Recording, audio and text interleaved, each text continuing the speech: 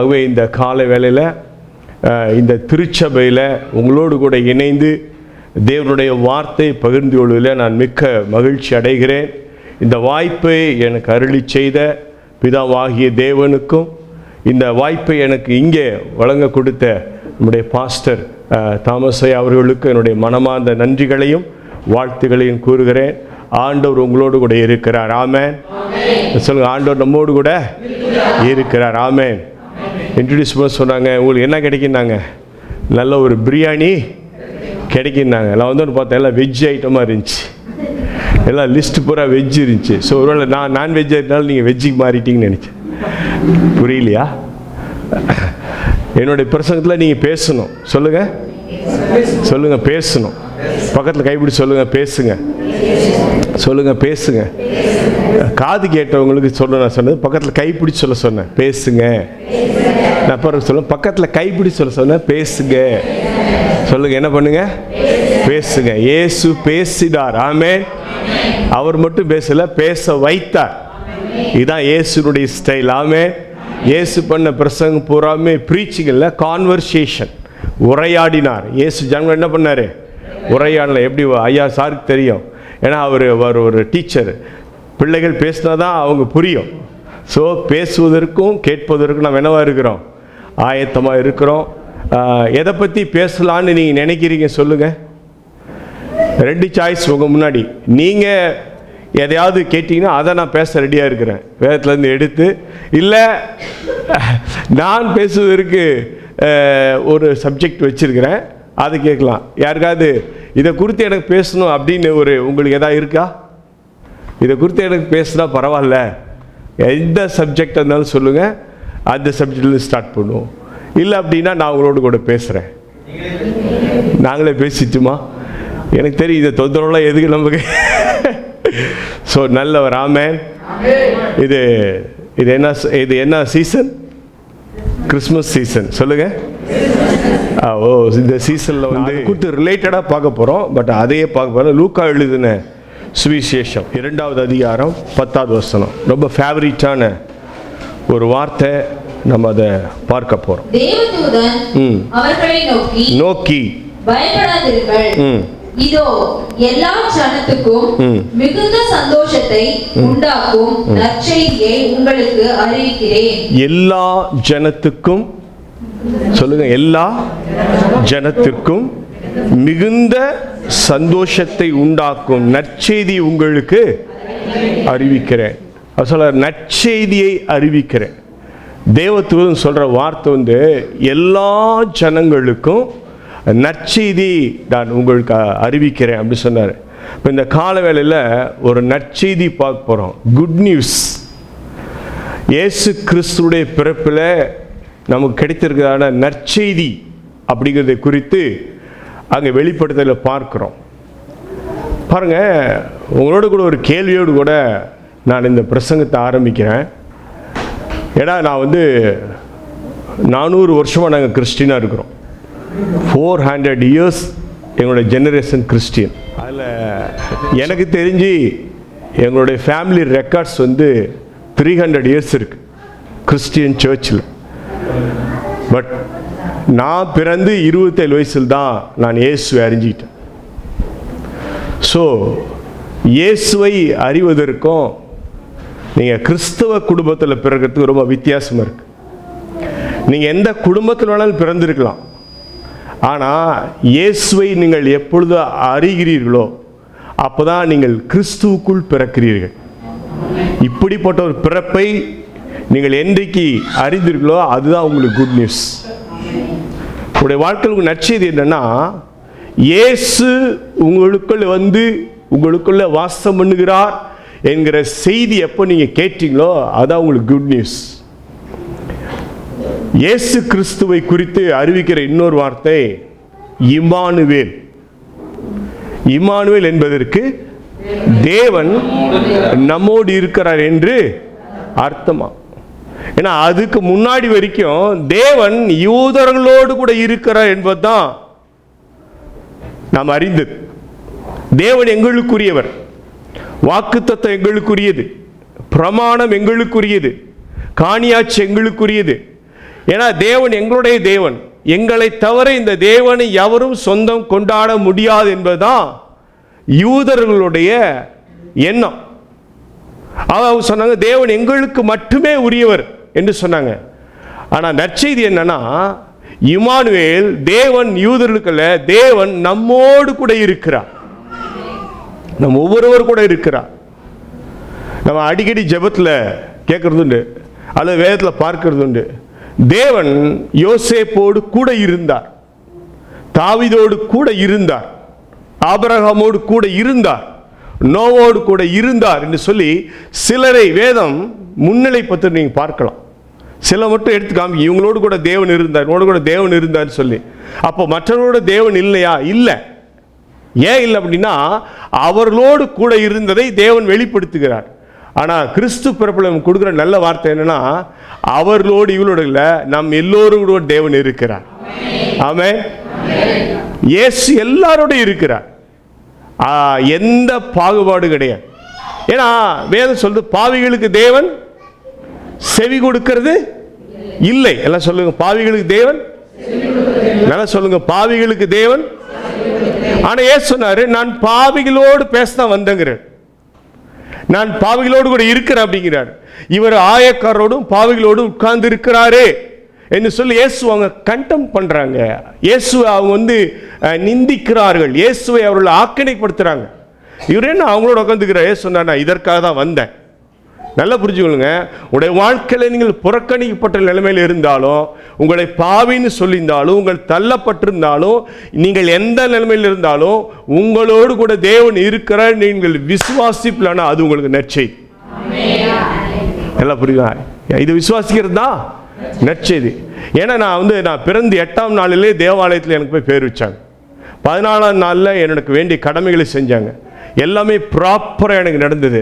ஆனால் ஒன்னே ஒன்று நடக்கலை, தேவன் என்னோடு கூட இல்லை. பாருங்க, எல்லாம் நடந்தது, ஆனால் என்ன இல்லை, எனக்குள்ள இருக்க வேண்டியவர் இல்லை.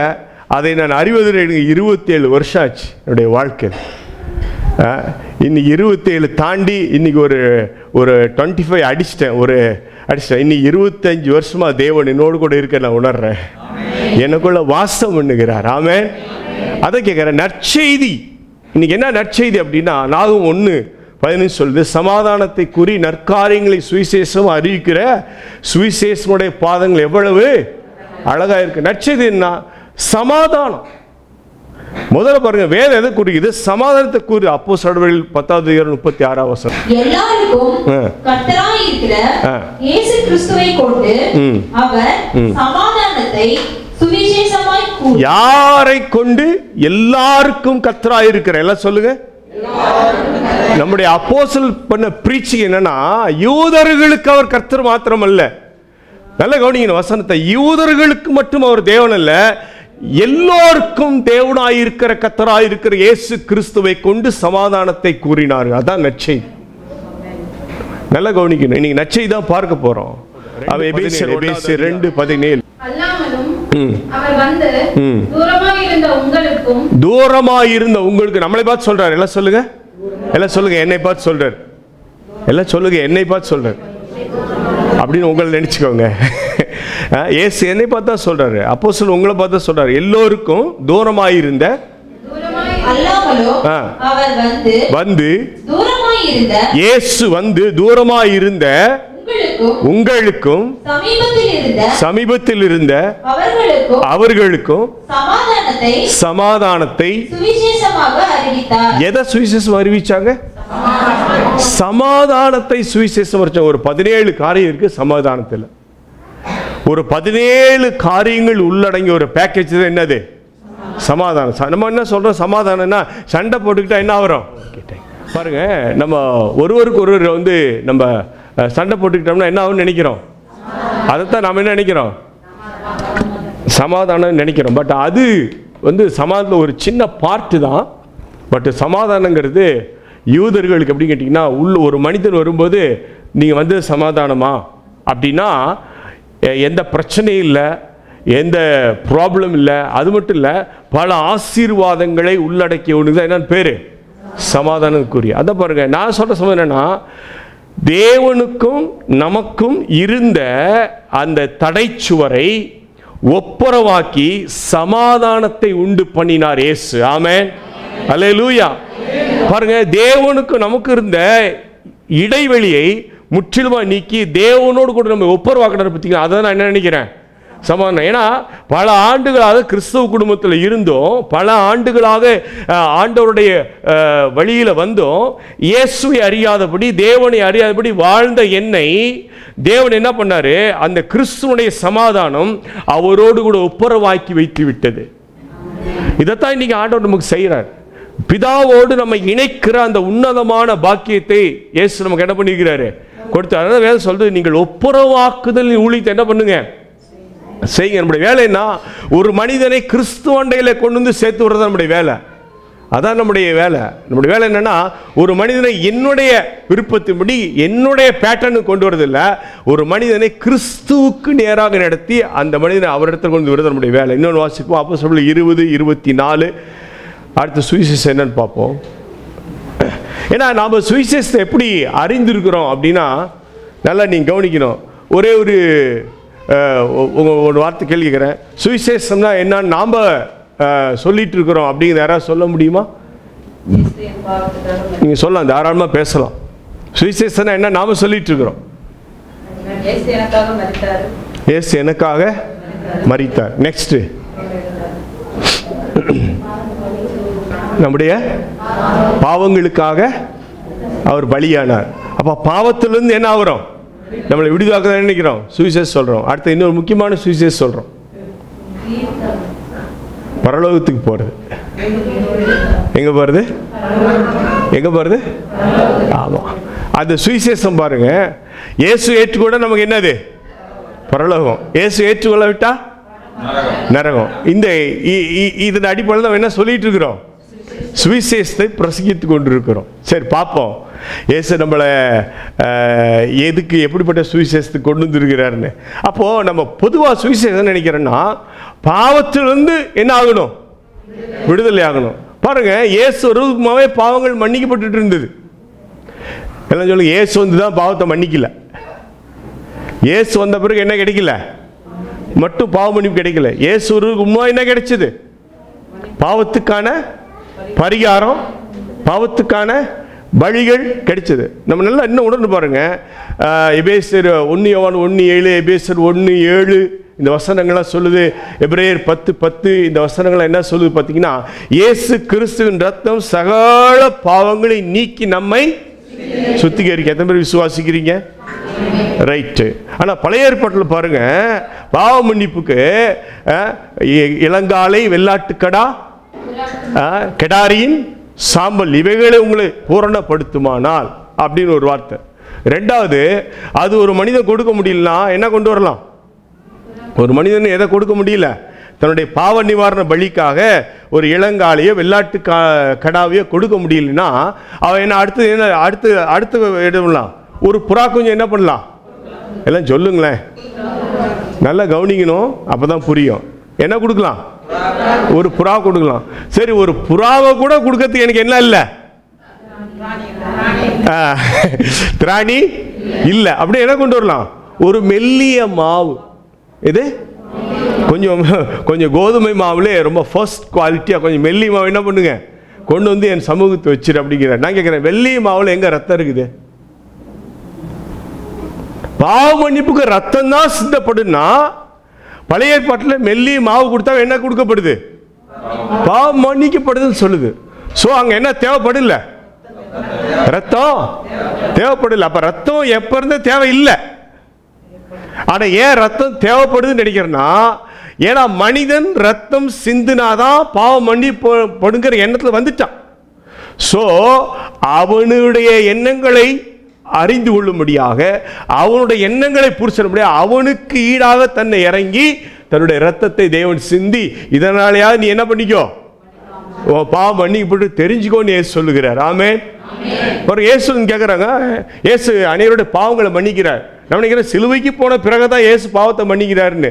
சிலுவைக்கு முன்பாகவே இயேசு ஜனங்களுடைய பாவங்களை மன்னிக்கிறார். வந்து என்ன கேட்டாங்க, பாவத்தை மன்னிக்கிறதுக்கு நீ யாரு? சொன்னாரு, பாவங்களை மன்னிக்கிறதுக்கு மனுஷகுமாருக்கு என்ன இருக்குது? அதிகாரம் இருக்கிறது. நல்லா கவனிங்க, இயேசு ரத்தம் சிந்தாமலே என்ன செலுத்த முடியும்? அப்ப அப்ப அப்ப முடியும்னா அப்ப ரத்தம் எதற்கு? ரத்தம் சிந்தாமலே பாவம் மன்னிக்கப்பட முடியும்னா ரத்தம் எதுக்கு? ஐயா, ரத்தம் சிந்தினாதான் பாவம் போகும்னு எதிர்பார்க்க பாருங்க, ரத்தம் சிந்தினாதான். பாருங்க, நம்ம பலி செலுத்துறோம். என்ன செலுத்துறோம்? நாம இல்ல, நாம வந்து ஸ்தோத்திர பலி செலுத்துறோம். நாம பழைய ஏற்பாட்டு பலி செலுத்தல. ஏன்னா நமக்கு என்ன ஆயிட்டாரு? கிறிஸ்து பலியானார். நம்ம வந்து பரிகாரம் செலுத்தல, நமக்காய் பரிகார பலியை இயேசு என்ன ஆயிட்டாரு? மாறிட்டாரு. பாருங்க, பாவம் செய்த பிறகு மனிதனுக்கு பழி வாங்குற உணர்வு வருகிறது. எல்லாம் சொல்லுங்க. ஏன்னா முதல் கொலை தேவனுடைய பெயரால் நடக்குது. இந்த உலகத்தில் அதிகமான கொலைகள் யார் பெயரால் நடக்குது? கடவுள் பெயரால் நடக்கிற கொலை தான் அதிகம். கடவுள் பெயரை சொல்லி தான் இன்னைக்கு என்ன நடக்குது? எல்லா கொலைகள் நடக்குது. முதல் கொலை யார் பெயரால் நடக்குது? கடவுளுடைய பெயரால. ஏன்னா பாருங்க, ஒரு மனிதனுடைய காணிக்கை யார் அங்கீகரிக்கல?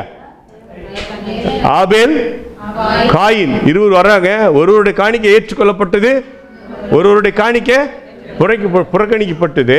பாருங்க, இந்த புறக்கணிக்கப்பட்ட மனிதன் அங்கீகரிக்கப்பட்ட மனிதன் என்ன வாங்குறாரு? என்ன செய்யறாரு? சொல்றாருங்க, என்ன செய்யறாரு? நான் சொன்னேன், என் பிரசங்கத்துக்கு என்ன பண்ணணும்னு சொல்லிட்டேன், பேசியே ஆகணும். ஆமென். அவங்க என்ன செய்யறாரு? ஒரு மனிதன் என்ன செய்யறாரு? கொலை செய்யறாரு. இன்னும் சொல்லணும்னா பலி வாங்குறாரு. இல்ல சொல்லுங்க, பலி வாங்குறாரு. இந்த பலி வாங்குற உணர்வுகள் தாண்டி தாண்டி பலி கொடுக்கிற உணர்வா மாறிச்சு. இதை கொடுத்தாதான் தேவன் என்ன பண்ண முடியும்? சாட்டிஸ்பாக்சன் பண்ண முடியும். ஏன் ஆபேலை காயின் கொன்னார்னு உங்களால சொல்ல முடியுமா? அப்படின்னா நீ சொல்லுவீங்க, காணிக்கை என்ன பண்ணப்படல, அங்கீகரிக்கப்படல அப்படின்னு சொல்லுவீங்க. ரைட்டு, நான் அப்படிதான் நினைக்கிறேன். என் கேள்வி என்னன்னா, காயினுடைய காணிக்கை அங்கீகரிக்கப்படாமலும் ஆபேலுடைய காணிக்கை அங்கீகரிக்கப்பட்டதும் எதனால தெரிஞ்சுக்கிட்டாங்க? ஏன் ரிஜெக்ட் பண்ணாரு, ஏன் அக்செப்ட் பண்ணாருங்கிறத அவங்க எப்படி தெரிஞ்சுக்கிட்டாங்க? இப்போ நீங்கள் கொண்டு நீங்க எல்லாம் வச்சிருக்கிறீங்க, காணிக்கையெல்லாம் வச்சிருக்கிறீங்க, போஜன பலி போஜன பதார்த்தங்கள்லாம் வச்சிருக்கிறீங்க. ஸோ இதை அக்செப்ட் பண்ணிட்டாங்களா அக்செப்ட் பண்ணலன்னு உங்களுக்கு எப்படி தெரியும்? சாப்பிட்டா ஏற்றுக்கிட்டாங்க. ஐயா, தீர்ந்து போயிடும். ஸோ அது எம்டி ஆயிரும். சரி, ரைட்டு. ஆனால் அங்கே அவங்க என்ன செலுத்தினாங்க? ஒரு முதலீட்டில் ஆட்டு குட்டியும் ஒரு காய்கறியில என்ன பண்றாரு? கொண்டு கொடுக்குறாரு. கொடுத்தோடனே வசனம் சொல்லுது, தேவன் என்ன பண்ணல? காயினுடைய பலியை அங்கீகரிக்கல. ஆபேலுடைய பலி என்ன பண்ணிட்டாரு? ஏற்றுக்கொண்டார். நான் சொல்றேன், எப்படி தெரிஞ்சுக்கிட்டாங்க? ஒரு 2 வருஷமா தான் ஆயிருக்கும். எத்தனை வருஷம் ஆயிருக்கும் பாருங்க. பலிகள் 2 பேரும் கொடுத்துட்டு போயிட்டாங்க, 2 பேரும் காணிக்கை செலுத்திட்டாங்க. ஆனா அவருடைய காணிக்கை ஏற்றுக்கொள்ளப்பட்டதா இல்லையாங்கிறது தேவன் அவர்களை ஆசீர்வதிக்க ஒரு மனிதன் பார்க்கிறார். நான் படிக்கிறது அடுத்த நாளே போட்டு தள்ளிட்டாரு காயின்னு அப்படி இல்லை. ஒரு சில சம்டைம்ஸ் எடுக்கிறாங்க, எடுத்து பாடுறாங்க. எடுத்து இவருடைய விளை நிலங்கள், இவருடைய விஷயத்தில், காயினுடைய விஷயத்தில் பிளஸ்ஸிங் இல்லை. யார்கிட்ட பிளஸ்ஸிங் இருக்குது? அப்போ தேவன் யாருடைய காணிக்கை அங்கீகரிச்சிருக்கிறாரு? அங்கீகரிக்கும் போது ஆபேலை காயின் என்ன பண்றாரு? கொலை செய்கிறார், பலி வாங்குகிறார். நான் உனக்கு என்ன வாங்குறேன்? பலி வாங்குறேன். யார பலி வாங்குறாரு தெரியுங்களா? ஆபேல் இல்ல, தேவனை. யார பலி வாங்குறாரு?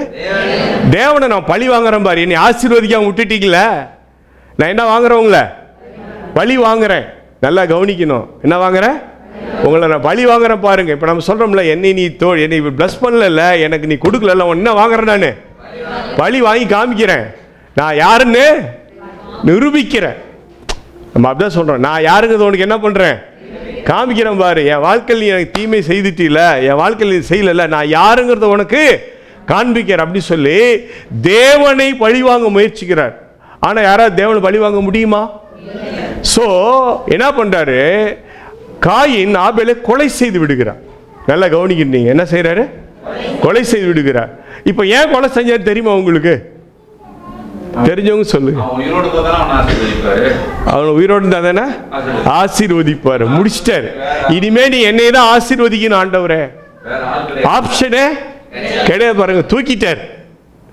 காயின் என்ன பண்ணிட்டாரு? இருந்தா தானே அவளை நீங்க பிளஸ் பண்ணுவீங்க. ஆனா வேதம் பாருங்க, வேதம் சொல்லுது ஆதாமுக்கு தேவன் ஆபேலுக்கு பதிலாக சேத் என்கிற ஒரு மனிதனை உண்டாக்கி அவர்கள் கர்த்தரை தொழுது கொள்ளும்படியாக செய்தார். அல்லேலூயா. எடுத்து வாசிக்கலாமா? ஆதியாகமம் 4வது அதிகாரம் 25வது வசனம். தன் மனைவியை அறிந்தான். அவள் ஒரு குமாரனை பெற்று காயின் கொலை செய்த ஆபேலுக்கு பதிலாக, காயின் கொலை செய்த ஆபேலுக்கு பதிலாக, நல்ல கவனிங்க, எதாக ஆபேலுக்கு இவன் நினைச்சா நான் ஆபேலை கொன்னுட்டா நான் மட்டும்தான் சாய்ஸ், நீ என்னதான் என்ன பண்ணணும்? ஆசீர்வதிச்சவன், வேற வழியே கிடையாது. ஆண்டவர் என்ன பண்றாரு? நீ அப்படி நடிக்கிறியா? நான் திரும்ப யாரை பிளஸ் பண்றேன்? நான் திரும்பவும் ஆதாமே ஆசீர்வதிக்கிறேன். திரும்ப ஆதாம் ஆசீர்வதிச்சு காயின் கொலை செய்த ஆபேலுக்கு பதிலாக எல்லாம் சொல்லுங்க, நானே சொல்லுங்க, பலி வாங்குதல் எனக்குரியது. இல்லை சொல்லுவோம், பலி வாங்குதல் எனக்குரியது, நானே பதில் செய்வேன். ஆண்டவர் சொல்ல, பலி வாங்குதல் எனக்குரிய. நம்முடைய ஐயா சொன்னாங்க பாருங்க, அருமையான ஒரு வார்த்தை. நீ பிளஸ் பண்ணுன்னு ஆண்டவரே இவனை கடன் வாங்கிட்டா இவனை எப்படியாவது ஆசீர்வதிக்கல, என்ன பண்ண? அப்படி ஆசீர்வதிக்க கூடாது. எப்படி ஆசீர்வதிக்கணுமா? உள்ளத்தின் ஆழத்தில். இங்க பாருங்க என்ன சொல்ற வராரு, பலி வாங்குதல் எனக்குரியது. தேவன் என்ன சொல்றாரு? பலி வாங்குதல் எனக்குரியது, நானே என்ன செய்வேன்? பதில் செய்வேன். இப்ப நம்ம இந்த வசனத்தை எப்படி நம்ம புரிஞ்சுக்கிறோம் அப்படின்னா, நமக்கு யாராவது தீமை செய்தா தேவன் அவங்களுக்காக என்ன பண்ணுவாராம்? பழி வாங்குவார். எல்லாம் சொல்லுங்க. என்ன ஒரு ஆமேன் சொல்ல மாட்டேங்கிறீங்களா? எல்லாம் சொல்லுங்க. எனக்கு தீமை செஞ்சா யாரு நின்று அங்க செய்வாங்க? நீங்கள் அல்ல, நானே அவங்களுக்கு என்ன செய்யறேன்? நான் அவங்களுக்கு ஜட்ஜ்மெண்ட் கொடுக்கறேன், நான் பழி வாங்குறேன், நீ என்ன பண்ணாத, செய்யாத. ஆனா வசனம் அப்படி சொல்ல. வசனம் அப்படி சொல்ல, பழி வாங்குதல் எனக்குரியது அப்படின்னு என்ன சொல்லிட்டாருன்னா, உனக்கு தீமை செய்துட்டா நீ விட்டுரு, நான் உனக்கு அது பதில் செய்வேன். பாருங்க, ஒருத்தர் நீங்க எனக்கு தீமை செஞ்சானா நீ அவனை பலி வாங்கணும்னு நினைக்காத. அது யாருக்குரியது? உனக்கு என்ன வேணும்? பதில் வேணும். அதை நான் உனக்கு செய்யறேன். பதில் என்கிட்ட இருக்குது, நீ அவனை பலி வாங்கணும்னு நினைக்காத. பாருங்க, காயின் ஆபேலை என்ன பண்ணு நினைச்சாரு? பலி வாங்கணும்னு நினைக்கிறாரு. ஆண்டவர் சொல்றாரு, பதில் என்கிட்ட இருக்குது. அதான் சொல்றாரு, நீ ஏன் போய் என்ன பண்ற? உன் இறுதி முகநாடிய வேறுபடுது, அப்படி செய்யாத. பாருங்க, அப்ப பலி வாங்குதல் எங்கிருந்து வருதுன்னா, மனிதன் எப்போ தேவனுக்காக சில காரியங்களை செய்கிறேன்னு சொல்லி முயற்சி பண்ணுகிறோம், அதுதான் பலி. இந்த பலி வாங்குற எண்ணம் தான் கொஞ்ச நாட்கள்ல பலி ஆகுதலா மாறி பலி கொடுக்கறதா மாறுது. ஸோ இப்படி பலி கொடுக்கிற எண்ணத்துக்கு மனிதன் வந்தனால இந்த பாருங்க, நல்லா முடிக்கிறேன். இப்போ பலி கொடுத்து மனுஷன் பழகிட்டான். ஸோ இயேசு பலியாய் மாறி வருகிறார். இப்படி வந்தாதான் உனக்கு தெரியும்னா நான் என்ன பண்றேன், என்னைய முழுமையா கொடுக்கறேன். நல்லா புரிஞ்சுட்டீங்களா? இப்ப மனிதன் என்ன பலி கேட்டு பலி கொடுத்து என்ன பண்ணிட்டான்? பழகிட்டான். இப்ப கேட்கிறான், எனக்காக யார் பலி ஆவார்கள் அப்படிங்கும்போது அங்க சொல்றாரு, என் குமாரனை என்ன பண்றேன்? உனக்காக அனுப்பி என் குமாரன் உனக்காக பலி ஆவார். இந்த பலியினாலே உனக்கு வேண்டி எல்லாவற்றையும் நிவர்த்தி செய்து உனக்கு வேண்டி எல்லாவற்றையும் கொடுக்கிறேன் என்று சொன்னார். பார்த்தீங்களா? அதுதான் இன்றைக்கு நமக்கு கிடைக்கிற நற்செய்தி. ஆமென். நம்ம யாரையும் பலி வாங்க வேண்டிய அவசியமே இல்ல. இயேசு நமக்கு என்ன ஆயிருக்கிறாரு? பலி ஆயிருக்கிறார். அது கூட இன்னும் சொல்லலாம் பாருங்க, நமக்காகத்தான ஒழிய தேவன் அவரை பலியாக்கவில்லை. என்ன சொன்னாங்க? பிதாவாகிய தேவன் குமாரன் என்ன பண்ணிட்டாரு? பலியாக்கினாங்க. நான் சொல்றேன், உங்க பிள்ளை நீங்க பலி ஆக்குவீங்களா? உங்களுக்கு ஒரே ஒரு பிள்ளை பலி ஆக்குவீங்களா? அதுக்குதான் ஆபிரகாம் ஈசாக்கு. ஏன் ஆபிரகாம் தேவன் ஈசாக் கேட்டார்னா, ஈசாக்க பலி கொடு அப்படின்னாரு. இவர் பலி கொடுக்க போனாரு. பிள்ளையாண்டா மேல என்ன போடாத, கைய போடாத, ஏன்னா அது என்னுடைய சிஸ்டம் இல்லைன்னு காமிக்குதான் தேவன் ஈசாக்க கேட்டார்.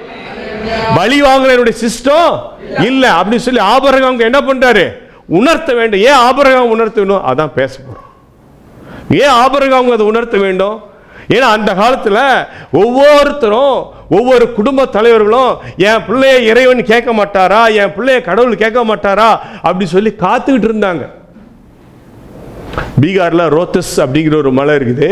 அந்த ரோத்தஸ் அப்படிங்கிற மலை கீழேருந்து 3.5 மணி நேரம் நீங்கள் என்ன பண்ணணும், ட்ராவல் பண்ணணும். அங்கே போனீங்கன்னா அந்த குடும்பத்துடைய ஆசீர்வாதத்துக்காக அந்த குடும்பத்தில் இருக்கிற வெற்றி பூஜை போடுறது தான் பழக்கம்.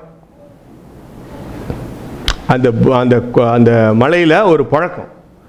அந்த ஒரு குடும்பத்தில் ஊரில் ஒரு ஒரு அந்த அறுவடை நேரத்துலையும் விதைப்பு நேரத்துலையும் அந்த ஊரில் இருக்கிற ஒரு மனுஷர் என்ன கொடுக்கணும், பலி கொடுக்கணும். பாருங்க, சொந்த மனைவியே பலி கொடுத்துருவாங்க, சொந்த பிள்ளை பலி கொடுக்குவாங்க, அப்பா அம்மா யார் கேட்டாலும் பலி. இன்னொன்று என்ன விஷயம் கேட்டிங்கன்னா, அப்படி பலி கொடுக்கலாம் கழுத்து திரும்பிக்கும். அங்கே இருக்கிற அந்த டெவில் ஆக்ட் அது. ஆனால் அந்த ஊருக்கு நான் போயிருந்தேன். அங்கே ஒரு மிஷினர் இருக்கிறார் சரவணன்னு சொல்லிட்டு, தருமபுரிக்கார் அங்கே இருக்கிறாரு. அந்த ஊருக்கு போயிருந்தேன். பாருங்கள், அந்த விதை நெல்ல மனிதனுடைய ரத்தத்தை என்ன பண்ணுறாங்க, கொடுத்து அந்த விதை நெல் தான் அவங்க ஸ்டார்ட் பண்ணுறாங்க. ஏன்னா யாராவது பலியானால் தான் என்ன கிடைக்கும், ஆசீர்வாதம் கிடைக்கும் அப்படின்னு சொல்லி இன்றைக்கும் அப்படிப்பட்டதான பலி செலுத்துகிற காரியங்கள் இருக்குது. ஸோ பாருங்கள், நல்லா நீங்கள் கவனிக்கணும். தேவன் நமக்காக பலியானார், தேவன் நமக்காக பலியானார். பதில் செய்து அவருக்கு பாருங்க, நம்ம என்ன பண்ணுறோம், நாம் ஒருத்தர் நமக்கு ஒரு தீமை செஞ்சாங்கன்னா நம்ம யார்கிட்ட பதில் எதிர்பார்க்கணும், தேவன் அவரை பலியாக்குவார் அப்படி எதிர்பார்க்க கூடாது. தேவன் நமக்கு பதில் செய்வார். உனக்கு வேண்டிய பாதிப்பை நான் சரி செய்கிறேன். இதான் கர்த்தர் நமக்கு கொடுக்கிற காரியம். இப்படிப்பட்ட எண்ணங்களோடு நாம் இருக்கணும். பாருங்க, இங்க 24 ஆகிலும் அவைகளில் ஒன்றையும் குறித்து கவலைப்படேன், என் பிராணனையும் நான் அருமையாக எண்ணேன், என் ஓட்டத்தை சந்தோஷத்தோட முடிக்கவும் தேவனுடைய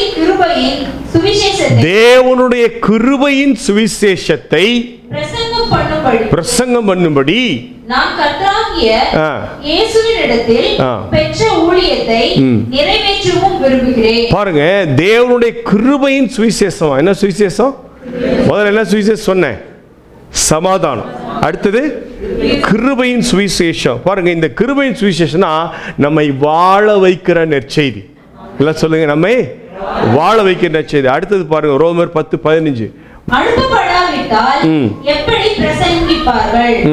சமாதானத்தை கூறி நற்காரியங்களை சுவிசேஷமாய், சமாதானத்தை கூறி நற்காரியங்களை சுவிசேஷமாய் அறிவிக்கிறவருடைய பாதங்கள் எவ்வளவு அழகானவைகள். பாருங்க, வசனம் சொல்லுது, நற்காரியங்கள் என்ன பண்ணுமா, சுவிசேஷமாக அறிவிக்கணும். அடுத்தது பாருங்க, நான் இன்னும் 1-2 வசனம் சொல்றேன். எபேசியர் 3:8 பரிசுத்தவான்கள் எல்லோரிலும் சிறியவனாகிய நான் கிறிஸ்துவினுடைய அளவற்ற ஐஸ்வரியத்தை புறஜாதிகளிடத்தில் சுவிசேஷமாய் அறிவிக்கிறதற்காக, கிறிஸ்துவின் அளவற்ற ஐஸ்வரியத்தை புறஜாதிகளிடத்தில் சுவிசேஷமாய் அறிவிப்பதற்கு இந்த கிருபை எனக்கு அளிக்கப்பட்டிருக்கிறது. பாருங்க, இப்போ இதோட முடிக்கிறேன், நான் அடுத்த சப்ஜெக்ட் வரேன். இப்போ 3-4 காரியம் பார்த்தோம். ஒன்று, சமாதானத்தை சுவிசேஷமா அறிவிக்கணும். அடுத்தது நற்காரியங்களை, அடுத்தது கிருபை என்ன பண்ணுமா, சுவிசேஷமா அறிவிக்கணும். கிறிஸ்துவின் அளவற்ற ஐஸ்வரியத்தை என்ன பண்ணணும், சுவிசேஷமா அறிவிக்கணும். அப்போ இப்போ எல்லாம் நாம் எப்படிப்பட்ட சுவிசேஷம் அறிவிக்கிறோம் அப்படின்னா, நாம் அறிவிக்கிறது முதல்ல சுவிசேஷமா அப்படிங்கிறத இன்றைக்கி நம்ம பார்த்துக்கிறோம். சுவிசேஷம்னா என்ன அப்படின்னு கேட்டிங்கன்னா, என்ன நீங்கள் நினைக்கிறீங்க சுவிசேஷம்னா? இப்போ நான் சொல்றதெல்லாம் விட்டுருக்கேன். சுவிசேஷம்னா என்ன? நற்செய்தி. அப்படின்னா நல்ல செய்தினா எல்லாம் சொல்லுங்க, நல்ல செய்தினா என்ன? நல்லா சொல்லுங்க. இயேசு இப்போ வாசிச்சது போற இயேசுக்கு முன்னாடியே வந்துருச்சு. அப்போ அவங்களுக்கு எது நற்செய்தி? சொல்லுங்க, நற்செய்தினா என்ன? சீக்கிரமா சொல்லுங்க, நேரம் வேற போகுது. நீ சாப்பாடுலாம் ரெடியா இருக்கு, வீட்டில் போய் செய்ய போறது இல்லை. ஸோ நல்லா ஃப்ரீயா எடுத்துக்கலாம் டைம். சரி, அடுத்தது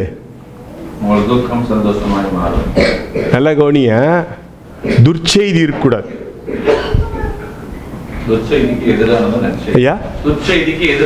எதிரானது கொஞ்சம் கூட என்ன இருக்கக்கூடாது, அதுல துர்ச்செய்தி இருக்கக்கூடாது. அதுக்கு பேர் என்னது? நற்செய்தி. ஒரே ஒரு சின்ன விஷயம் நற்செய்தியில் அது துர்ச்செய்தி கலந்தாலும் அதுக்கு பேர் என்ன கிடையாது, அது காஸ்பல் கிடையாது. ஸோ சுத்த சுவிசேஷங்கிறது, சுத்த சுவிசேஷன்னா துர்ச்செய்தியே வரக்கூடாது. அப்ப இயேசு கிறிஸ்து மூலம் நமக்கு கிடைத்த நற்செய்தி என்பது எந்த விதத்திலும் துர்ச்செய்தி கிடையவே கிடையாது. கொஞ்சம் பாருங்க, இப்ப நிறைய பேர் என்ன சொல்லலாம், தேவன் அன்பாக இருக்கிறார். எல்லாம் சொல்லுங்க, தேவன் அன்பா இருக்கிறாரு, அன்பாகவே இருக்கிறாரா? பாருங்க, அன்பா இருக்கிறாருங்கிறது ஒன்று, அன்பாகவே இருக்கிறார். பைபிள்ல நீங்க வாசி பார்த்தீங்கன்னா ஹோல் பைபிள்ல இந்த கண்டென்ட்ல இந்த ஒரு வசனம் தான் வருது. தேவன் பரிசுத்தமாகவே இருக்கிறாருன்னு இல்ல, தேவன் பரிசுத்தமாகவே இருக்கிறார் என்ன பண்ணல இல்ல, தேவன் வல்லமை உள்ளவராகவே இருக்கிறார் அப்படின்ட்டு இல்ல. ஏன் இல்ல? இப்ப தேவன் பரிசுத்தமாகவே இருக்கிறார் அப்படின்னு அவர் முடிவு பண்ணிட்டாருன்னா அவர் மனிதனை என்ன பண்ண முடியாது, வர முடியாது, நம்முடைய பாவங்களை சுமக்கவே முடியாது. பாருங்க, பரிசுத்தமாகவே தான் இருப்பேன் அப்படின்னா சோ அங்க எதுக்கு இடம் இல்லை, அவர் நம்முடைய பாவங்களை ஏற்றுக்கொண்டார் இல்லையா, அது பொய்யா போய் அது முடியாது இல்லையா. சோ அப்படி அவர் என்ன பண்ணல, தன்னை டிக்ளேர் பண்ணல. நல்லா புரிஞ்சுக்கணும்.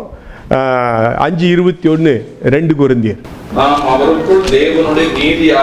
நாம் அவருக்குள் தேவனுடைய நீதியாகும்படிக்கு பாவம் அறியாத அவரை நமக்காக பாவமாக்கினார். எல்லாம் சொல்லுங்க, பாவம் அறியாத அவரை, பாவம் செய்யாத இல்ல, பாவத்தை அறியாதவரா. பாவம் என்னடா அவருக்கு அறியவே மாட்டாராம்.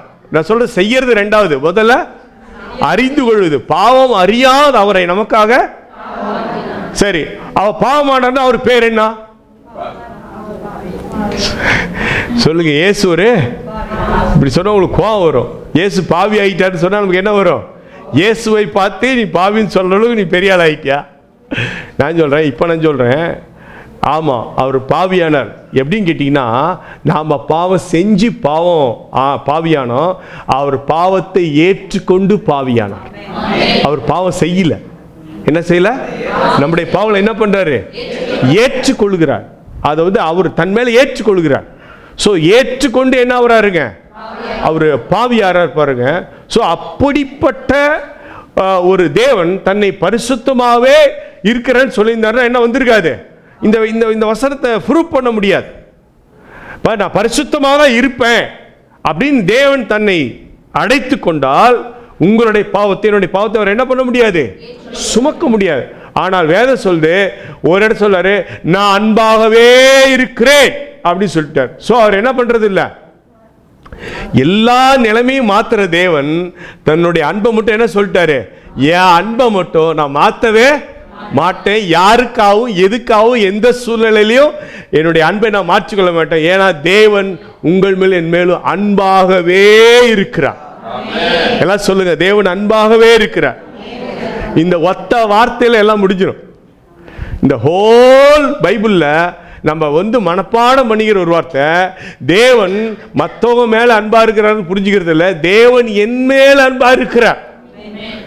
என்னை கூட தேவன் நேசிப்பாரா? கண்டிப்பா நம்மளை நேசிக்கிற தேவனைத்தான் நம்ம என்ன பண்றோம், அறிந்திருக்கிறோம்.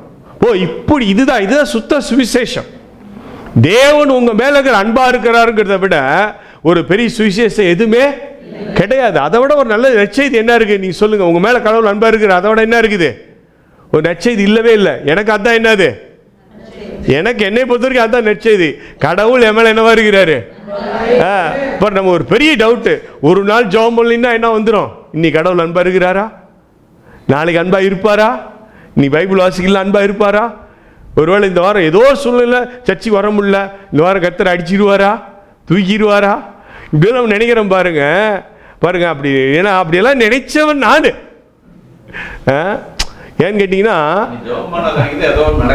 ஆமா கண்டிப்பா உண்மைதான். பாருங்க, அப்போ நம்ம தேவனுடைய அன்பு எந்த சூழ்நிலையும் மாறாது. ஆமென். ஆனா தேவன் மாறக்கூடியவர். எல்லாம் சொல்லுங்க, தேவன் தேவன் மாறவரா மாற மாட்டாரா? பொய் சொல்ல தேவன் மனுஷன் அல்ல, மனம் மாற மனு புத்திரனும் அல்ல. அப்படி சொன்னவரு அடிக்கடி மனம் மாறிட்டே இருக்கிறார். சொல்லுங்க, தேவன் மனம் மாறுவார்? எல்லாம் சொல்லுங்க. யாருக்காக மாறுவார்? உங்களுக்காக, எனக்காக மாறுவார். ஒரு நாள் நீங்க ஒத்துக்கலாலும் பரவாயில்ல, நான் சொல்றேன், நினிவேக்காக மனம் மாறினாரா மாறலையா? நினிவேக்காக மனம் மாறினாரா இல்லையா? எல்லாம் நிறைய உதாரணம் சொல்ல முடியும். கர்த்தர் மனம் மாற நிறைய உதாரணங்களை என்ன பண்ண முடியும்? சொல்ல முடியும். அதனால நான் சொல்லி செய்யாதிருப்போன்னு சொன்னவர் சொல்லி நிறைய கருத்து என்ன பண்ணல, செய்யல. நம்முடைய ஜனங்கள் வந்து ஆண்டவரே அப்படி கூப்பிட்டோம்ல, சரிப்பா நான் செய்யல, நான் என்ன ஆயிடுறேன், மனம் ஆயிடுறேன். ஆனால் இதிலெல்லாம் மனம் மாறன்னு சொன்ன தேவன் எதில் மாற மாட்டாரு? அவர் அன்பா இருக்கிற என்பதில் ஒரு பொழுதும் அவர் என்ன பண்ணிக்கிறது இல்லை, மனம் மாறுவதே இல்லை. தேவன் உங்களை அளவுக்கு அதிகமாக நேசிக்கிறார். ஆமே. நீங்கள் அவரே முந்தி உங்களிடத்தில் அன்பு கூர்ந்தார். அல்லேலூயா. ரொம்ப நாள் வரைக்கும் நான் சொல்லிட்டு இருந்தேன், நான் இயேசு ஏத்துக்கிட்டேன். ஒரு நாள் புடனில் தட்டி சொன்னாரு, நீ ஏத்துக்கல, நான் ஒன்னு ஏத்துக்கிட்டேன். ஒரு நாள் சொன்னாரு, இன்னும் நீ ஏத்துக்கிட்ட, நான் ஒன்னு ஏத்துக்கிட்டேன். ஐ அக்செப்டட் யூ. அன்னிலும் சொல்லிட்டேன், ஆண்டவரே நீங்க தான் என்ன ஏத்துக்கிட்டீங்க. எங்க சொல்ல, ஆண்டவரே நீ ஏத்துக்கிட்டேன். நான் ரட்சிக்கப்பட்டல, அவர் என்ன ரட்சித்தார். எல்லாம் சொல்லுங்க, நான் ரட்சிக்கப்படல. எல்லாம் சொல்லுங்க, அவர் என்னை அவர் ரட்சிக்கிறாருங்க, அவர் என்ன அன்பு செய்கிறார். நான் அவரை ஏத்துக்கல, அவர் என்ன ஏற்றுக்கொண்டார். சோ பாருங்க, இந்த இப்படிப்பட்ட உணர்வுகள் ஆபிரகாமுக்கு என்ன ஆண்டவர் கற்றுக் கொடுக்கிறாருன்னா, ஈசாக்கை பலியா செலுத்த கொண்டு வந்து பலி செலுத்த வரும் பொழுது செலுத்தாத. ஏன்னா இது என்னுடைய திட்டம் இல்லை. ஏன்னு கேட்டிங்கன்னா, ஒவ்வொரு மனிதனுக்கும் ஆபிரகாம் வாழ்ந்த நாட்களில் என்னுடைய குழந்தையை தேவன் கேட்பாரா, என் பையனை கேட்பாரா, என்னுடைய மூத்த குமாரனை கேட்பாரா அப்படின்னு எதிர்பார்த்துட்டு இருந்த நாட்களில் தான் யார் வாழ்ந்தாங்க? ஆபிரகாம் வாழ்ந்தா. அதனால தான் ஆபிரகாம் என்ன கேட்கிறாரு, உன்னுடைய ஏக சுதனும் ஒரே பேரான குமாரன் எனக்கு என்ன செலுத்துவாயாக சொன்னோன்னு அவர் என்ன புரிஞ்சுக்கிட்டாரு? காஸ்பல் ஸ்டார்ட் ஆகுது. சொன்னோன்னு புரிஞ்சுக்கிட்டாரு, என்னை அவன் அக்செப்ட் பண்ணிட்டார். இன்னைக்கு நீ உங்கள்கிட்ட என்ன கேட்டிருந்தா என்ன நடந்திருக்கும்? உங்கள்கிட்ட வந்து இன்னைக்கு நைட்டு ஏசு வந்து ஒரு பிள்ளை கொண்டு வந்து வெட்டிடு அப்படின்னா, நீங்கள் ஒன்று கொஞ்சம் வேறமான இருந்தால் இவர் ஏசு இல்லைன்னு கண்டுபிடிச்சிருவோம். இவர் ஏசு இல்லைன்னு நம்ம கண்டுபிடிச்சிருவோம். எல்லாம் ஒரு அல்லேலூயா சொல்லுங்களா? இப்படி வந்து இன்னைக்கு ஒருத்தர் கேட்டா நிச்சயம் தெரியும், இந்த தேவன் நம்முடைய தேவன் அல்ல, இது வேற அந்நிய சத்தம். நாம கண்டுபிடிச்சிடலாம். ஆனா அந்த நாட்களில் இந்த சத்தம் கேட்கணும் எதிர்பார்த்துட்டு இருந்தாங்க. ஏன்னா அதுதான் என்னை தேவன் ஆசீர்வதிப்பதற்கான வழி. கடவுள் என்னை ஏற்றுக்கொண்டார் என்பதற்கு என் வீட்டில இருந்து ஒரு பலி செலுத்த முடியுமா அப்படிதான். இதைத்தான் ஆண்டவர் சொன்னாரு, நான் என்னுடைய குமாரனை பலியை அனுப்பி உன்னை ஏற்றுக்கொள்கிறேன். பிதாவாகிய தேவன் தம்முடைய ஒரே பேரான இந்த உலகத்தில் அனுப்பி, நான் உன்னை எவ்வளவு அன்பு கூறுகிறேன், உன்னை எவ்வளவு நேசிக்கிறேன் அப்படிங்கிறதுக்கு உதாரணமா கொடுத்தாரு. பார்த்தீங்களா? அதுதான் நற்செய்தி. நல்லா நீங்க புரிஞ்சுக்கணும். ஏன்னா ஆபிரகாமை ஈசாக்கை நிறுத்திட்டு இந்த என்னுடைய சிஸ்டம் இல்லைன்னு சொன்னார் பாருங்க. அங்கதான் வேதம் சொல்லுது, எடுத்து வாசிங்க. ஆதியாகமம் 12வது அதிகாரம் 1-2 வசனங்கள் ஃபாஸ்டா போறோம் பாருங்க. எல்லா சுவிசேஷம் ஒன்னு அல்ல. இன்னைக்கு நான் ஒரு 4 வெரைட்டி காஸ்பல் காமிக்கிறேன். 4 விதமான சுவிசேஷங்கள். ஆனா எல்லாமே என்ன செய்யுதான்? நற்செய்தி. ஆனா எல்லாமே சுவிசேஷமா அப்படின்னா நம்ம இன்னைக்கு பார்க்க போறோம். 12வது அதிகாரம் 1-2 வசனம். கர்த்தர் ஆபிரகாமை நோக்கி, நீ உன் தேசத்தையும் உன் இனத்தையும் உன் தகப்பனுடைய வீட்டையும் விட்டு புறப்பட்டு நான் உனக்கு காண்பிக்கும் தேசத்துக்கு போ. நான் உன்னை பெரிய ஜாதியாக்கி உன்னை ஆசீர்வதித்து உன் பேரை பெருமைப்படுத்துவேன். நீ ஆசீர்வாதமாய் இருப்பாய். உன்னை ஆசீர்வதிக்கிறவர்களை, உன்னை சபிக்கிறவர்களை பூமியில் உள்ள வம்சங்கள் எல்லாம் உனக்குள் எல்லாம் சொல்லுங்க, பக்கத்து கைப்பிடி சொல்லுங்க, பூமியில் உள்ள வம்சங்கள் எல்லாம் உனக்குள் ஆசீர்வதிக்கப்படும். இதுதான் யாருக்கு அறிவிச்ச காஸ்பல்? ஆபிரகாமுக்கு. நல்லா கவனிங்க. இங்க ரூட் நல்லா கரெக்டா எடுக்கணும். வேறு கரெக்டா வேர்லேருந்து தண்ணி பிடிச்சாதான் அழகா வரும். பாருங்க, இதைத்தான் ஆண்டவர் ஆசீர்வதிச்சாரா, இதுதான் சுவிசேஷம் அப்படின்னு அப்படியே நீங்க திருப்பி கொள்ளுங்க. கலாத்தியருக்கு எழுதின நிருபம் 3வது அதிகாரம் 6-7 வசனம். அப்படியே ஆபிரகாம் தேவனை, சொல்லுங்க, ஆபிரகாம் தேவனை என்ன விசுவாசிச்சாரு? எதை விசுவாசிச்சாரு? ஆபிரகாம் எதை விசுவாசித்தார்?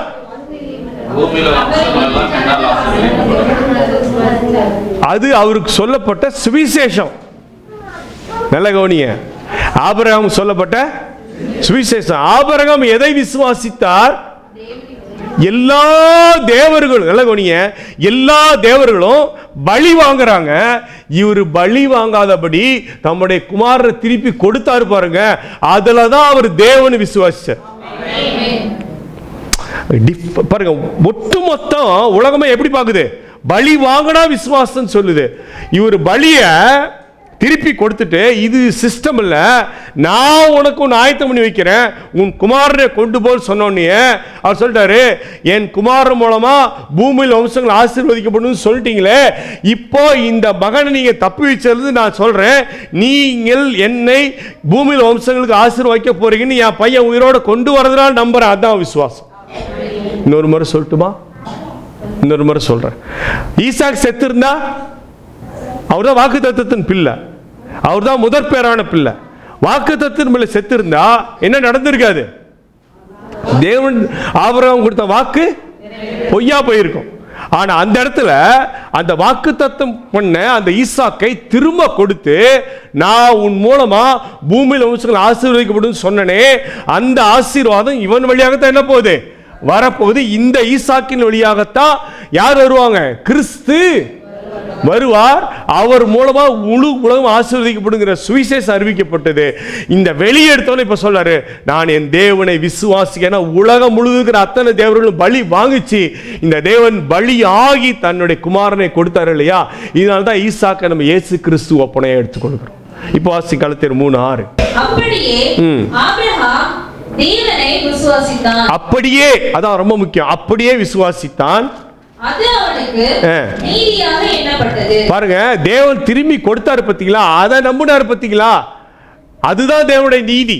அங்க ஓ நீதி அல்ல, உன்னுடைய செயல் இல்ல. நீ பலி கொடுத்து நீ ஒரு காரியத்தை செஞ்சு என்னுடைய நீதியை நிறைவேற்றுவதில்ல, நான் என் சார்பில் என் குமாரனை அனுப்பி நான் உனக்கு செய்வேன், அதுதான் நீதி என்று அவர் நம்பினார்.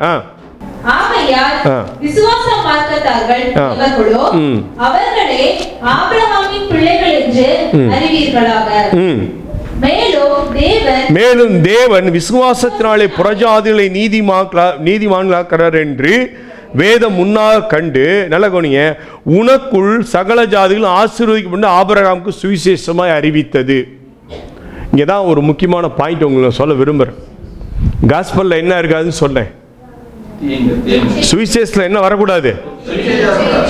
வந்தா சொல்லுங்க, வந்தா அதுக்கு பேர் என்னது?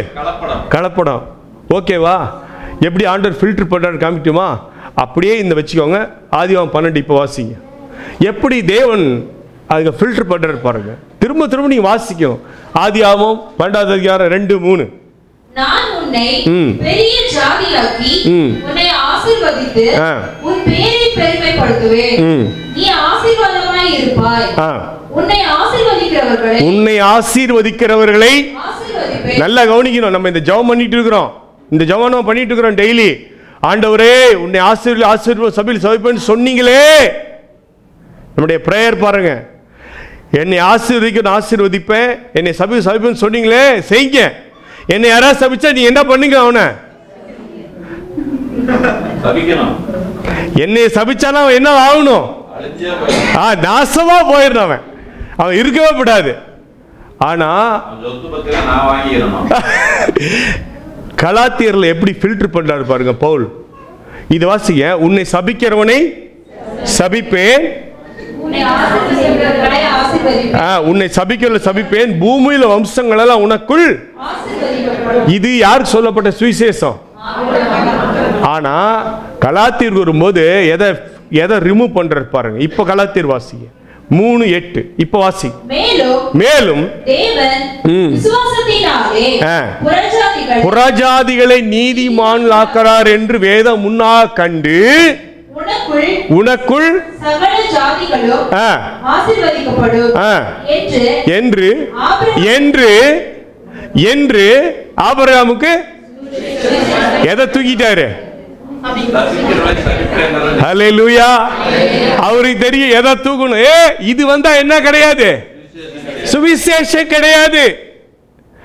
ஆபிரகாமுக்கு அங்க சொல்லப்பட்டது உன்னை சபிக்கிறவனே சபிப்பேன். புதிய ஏற்பாட்டில் எழுதுறார் பவுல், இல்ல இல்ல எது வரக்கூடாது, இங்க சாபமே கிடையாது. ஆபிரகாமுக்கு உண்டான ஆசீர்வாதம் மட்டும்தான் சுவிசேஷம். சபிக்கிறது சுவிசேஷம் அல்ல, அது தேவனுடைய திட்டம் அல்ல என்று சொல்லி அது உருவி தூக்கி போட்டார். இப்ப புரியுதா நற்செய்தி எப்படி வருதுன்னு? அண்டர்ஸ்டாண்ட் பண்ணிட்டீங்களா? உன்னை சபிக்கிறவளை சபிப்பங்கிறத எடுத்துட்டாரு, அது ரிமூவ் பண்ணிட்டாரு. சொன்ன அது வந்தா என்ன கிடையாது, காஸ்பல் கிடையாது. நான் சொன்னேன் சுவிசேஷத்தில் ஒரு சின்ன பாருங்க, நல்லா நல்லா இலை நிறைய நல்லா சாப்பாடு வச்சு நல்லா எல்லாம் ஏகப்பட்ட ஐட்டம் வச்சு கொஞ்சோண்டு சைனட் வச்சா இவ்வளோ கண்ணுக்கு தெரியாத அளவுக்கு இந்த கடுகுன்னு சொல்லுவாங்க. சைனட் என்னன்னு தெரியாதா?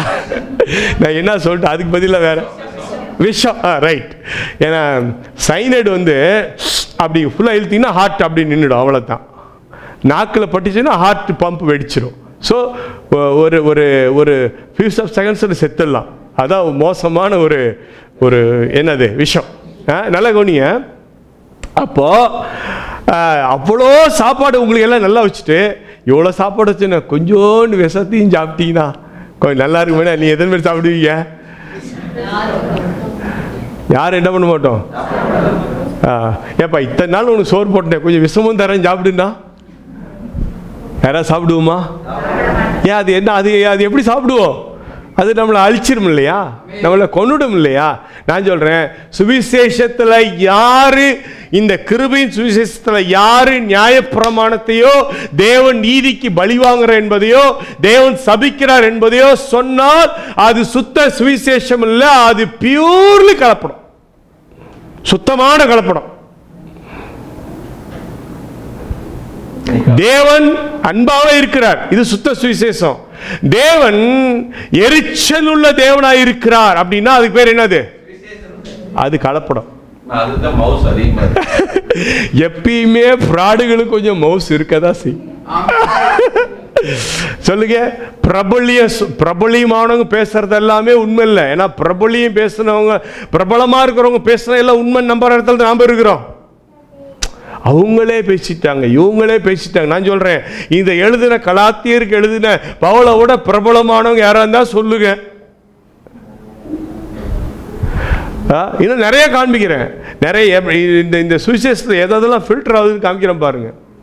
அப்ப ஆபிரகாமுக்கு என்ன சுவிசேஷம் பாருங்க. இன்னைக்கு நீங்கள் நானும் சுவிசேஷம் சொல்றோம் இல்லையா, இந்த சுவிசேஷம் யாரு கொடுக்கப்படல? ஆபிரகாமுக்கு கொடுக்கப்படல. ஏன்னா ஆபிரகாம் கொடுக்கப்பட்ட சுவிசேஷம் உனக்குள் சகல ஜாதிகளும் அப்படி சொல்லிட்டு கொஞ்சம் சபிக்கவும் நடக்கும் அப்படின்னா அது என்ன கிடையாது, அது சுவிசேஷம் கிடையாது. அதனால தான் கரெக்டா எதை ஃபில்டர் பண்றாரு, அது இல்லப்பா அது இல்லை. ஏன்னா அந்த நீங்க நினைக்கலாம் ஏன் அது அப்படி எழுதப்பட்டிருக்குது அப்படின்னா, நல்ல கவனிங்க, அது வந்து உடன்படிக்கையின் மொழி. நம்மளே உடன்படிக்கை மொழி. இப்போ நானும் அந்த அருமையான பாப்பா இருக்கிறாங்க, சகோதரி 2 பேர் இருக்கிறேன்னு வச்சோங்களேன். அவங்க நானும் ஒரு அக்ரிமெண்ட் பண்ணிக்கிறேன்னு வச்சோங்களேன். இதை செஞ்சால் இந்த பிஸ்னஸ், ஒரு பிஸ்னஸ் பண்ணுறோம், லாபம் எவ்வளோ நஷ்டம், லாபம் வந்தாலும் ஷேரிங், நஷ்டம் வந்தாலும் ஷேரிங். ஆனால் வந்து இல்லை லாபம் வந்தால் மட்டும்தான் நான் நஷ்டத்துக்கு பங்கு இல்லை அப்படின்னு சொன்னால் அவங்க ஷேரிங் வருவாங்களா என்னோட இதுக்கு, அந்த டீலுக்கு வருவாங்களா? டீல் வரமாட்டாங்க. ஆபிரகாமுக்கு என்ன டீல்னா, ஆபிரகாமே உன்னை ஆசீர்வதிக்கிறவன ஆசீர்வதிப்பேன், உன்னை யாராவது சபித்தால், உனக்கு யாராவது துன்பப்படுத்தினா நான் என்ன பண்ணிடுவேன், உன்னை பாதுகாப்பேன். இதுதான் அவருடைய டீல். ஏன்னா ஆண்டவர் வந்து எப்படி டீல் பண்றேன்னா, உன்னை நான் அழைச்சிட்டேன், உனக்கு யாராவது தீமை செஞ்சா நான் என்ன பண்ணணும், அந்த தீமையிலிருந்து உன்னை காப்பாற்றணும். ஆபிரகாமுடைய மனைவியை தூக்கிட்டு போயிட்டார் யாரு, இன்னொரு தேசத்து ராஜா. ஆண்டவர் அவனை தூங்க விட்டாரா? ஆபிரகாம் போய் தான் பேசினாரு. மனைவி என்னன்னு சொன்னாரு, சகோதரின்னு சொல்லிட்டாரு, உயிருக்கு பயந்து. சகோதரின்னு சொல்லிட்டாரு, உயிருக்கு பயந்து. ஆனா ஆண்டவர் நீ எப்படிப்பா சொல்லன்னு கேட்டாரா? இல்ல இல்ல, உனக்கு நான் என்ன பண்ணிருக்கிறேன், வாக்கு கொடுத்துருக்குற. அவனை அங்கே தூங்க விடல. அவனை தூங்க விட என்ன பண்ணார்? அவனை வெளியே கொண்டு வந்து திரும்பி கையில் கொடுத்தாரு. நீ எங்கே வேணா பாருங்கள் வேதத்தில். ஏன்னா இது வந்து கவனன்ட்டு. கவனன்ட்லன்னா நான் அது நிறைய விளக்கலாம், பட் அதுக்கான சந்தர்ப்பம் இல்லை. அதான் இதான் உடன்படிக்கை. ஆனால் புதிய ஏற்பாட்டில் நல்லகனிய புதிய ஏற்பாட்டு உடன்படிக்கையில் எந்த விதமான சாபமோ தீமையே கிடையாது. உன்னை தொடுகிறவன் என்னை தொடுகிறான். இந்த கல்லின் மேல் என் சபையை கட்டுவேன், வாசனவைகளை மேற்கொள்வதில்லை. நல்லகனிய புதிய ஏற்பாட்டில் எந்த உடன்படிக்கையும் எடுத்து பாருங்க, அங்க என்ன வராது? தீமையே வராது. அங்க வந்து ஆக்கினையே வராது. ஆக்கினை இயேசு ஒரு மனிதனை வந்து ஆக்கினை உட்படுத்தினார் அப்படின்னு 33 வருஷத்துல எங்கேயா செஞ்சிருக்கிறாரா? 33 வருஷம் இந்த பூமியில் அவர் வாழ்ந்தாரு. ஒரு மனிதனை சபிச்சிருக்கிறாரா? ஒரு மனிதன் ஆக்கினை உட்படுத்தி இருக்கிறாரா?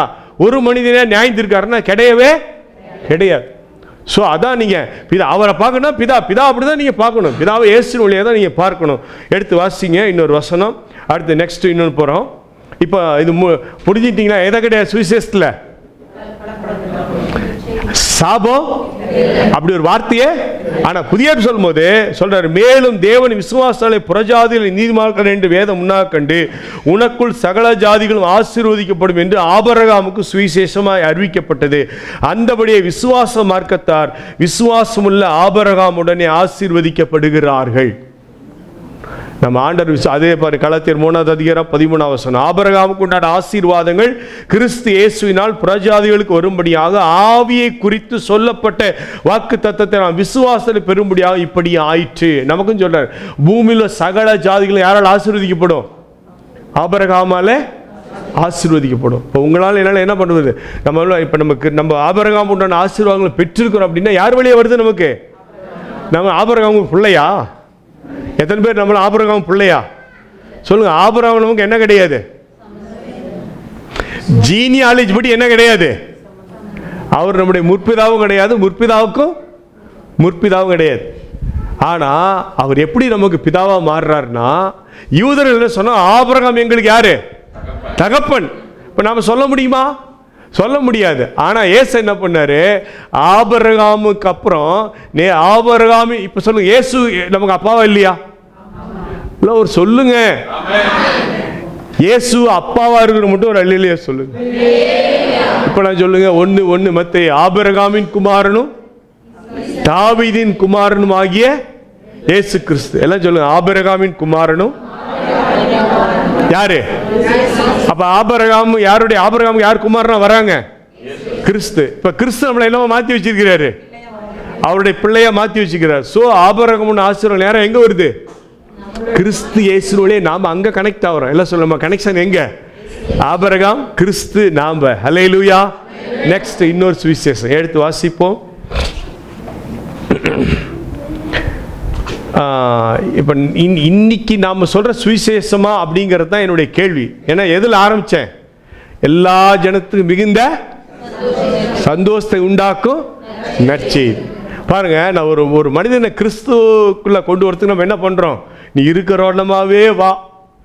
ஏசு ஒன்று என்ன பண்ணுவார்? யாரா சொல்லு, ஏசு ஒன்று ஆசீர்வதிப்பார். நீ இருக்கிற வண்ணமாகவே வா அப்படி சொல்கிறோம். ஆனால் வந்த பிறகு நம்ம அவனை என்ன பண்ணுறோம்? ஒவ்வொரு கட்டளையாக கொடுக்குறோம். இந்த வாரம் இதை செய்யணும், அப்புறம் இதை செய்யணும், அப்புறம் இதை நிறைவேற்றணும்.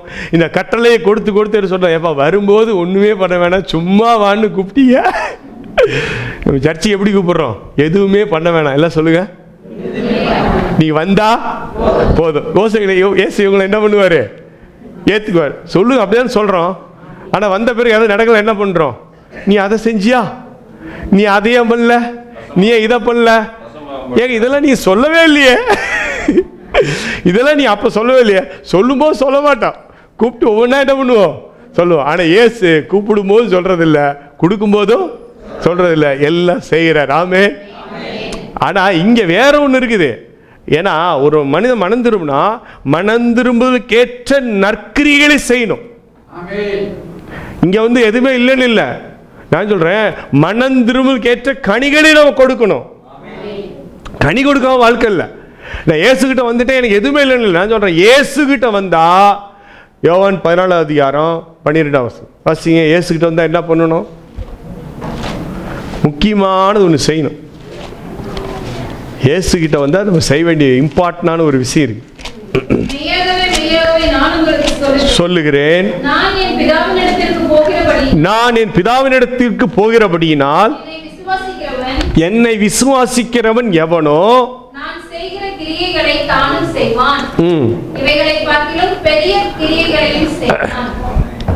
இந்த வசனத்தை நம்ம எப்படி புரிஞ்சுக்கிட்டோம்னா, இயேசு பெரிய பெரிய அற்புதம் செஞ்சார். எல்லாம் சொல்லுங்க, கையை நீட்டி சொல்லுங்களேன். இயேசு எல்லாம் செஞ்சாரு. நமக்கு சிலுவை மட்டும்தான் ஞாபகம் வரும். இப்படி நீட்டாவே அரைஞ்சிடுறாங்க அப்படின்னு சொல்லி நான் சொல்ல, உங்களை அரையறதுக்கு நீட்ட சொல்ல, பெரிய காரியங்களை செஞ்சார். நாம ஒரு இடத்துல இயேசு பெரிய காரியங்களை செய்ய பிரசங்கம் பண்ணிட்டேன். ஒரு கிராமத்தில் அவர் கேட்குறாரு, ஏங்க எங்கள் ஊரில் யாருமே சாவுலையே, என்ன பொழுதுக்கு பெரிய காரியம் இருக்கிட்டார். நான் புரிஞ்சிட்டேன், ஓ நம்ம தப்பாக பேசிட்டோம். ஏங்க இது அந்த பெரிய காரியம் இல்லை, இது வேற. ஒரு கிராமத்தில் நான் ஒரு 5 வருஷம் முன்னாடி உங்களுக்கு கர்த்தர் பெரிய காரியங்களை செய்யணும்னு சொல்லிட்டேன். எல்லாம் அமைதியாக இருந்தாங்க.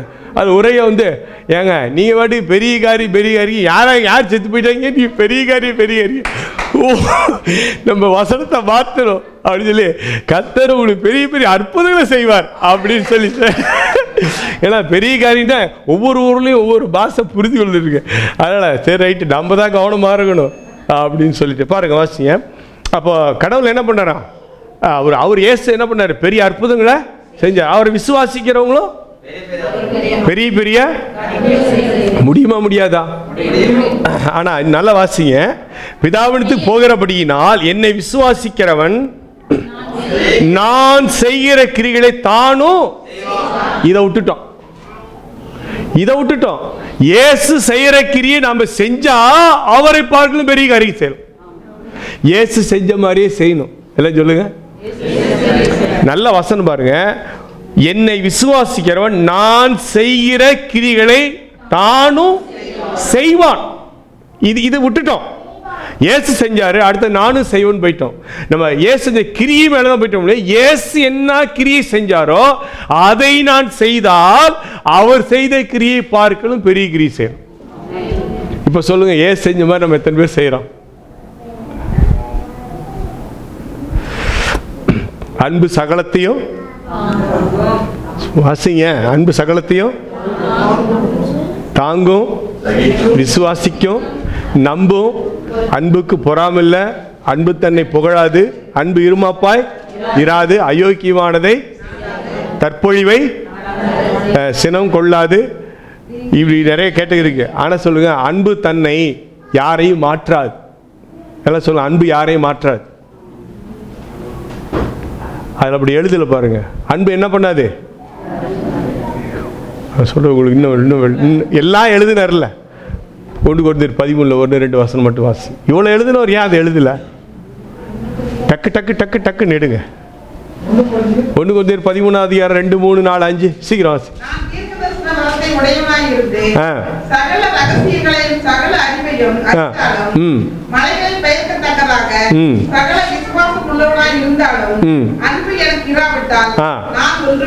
அன்பு எனக்கு ஒன்றுமில்லை.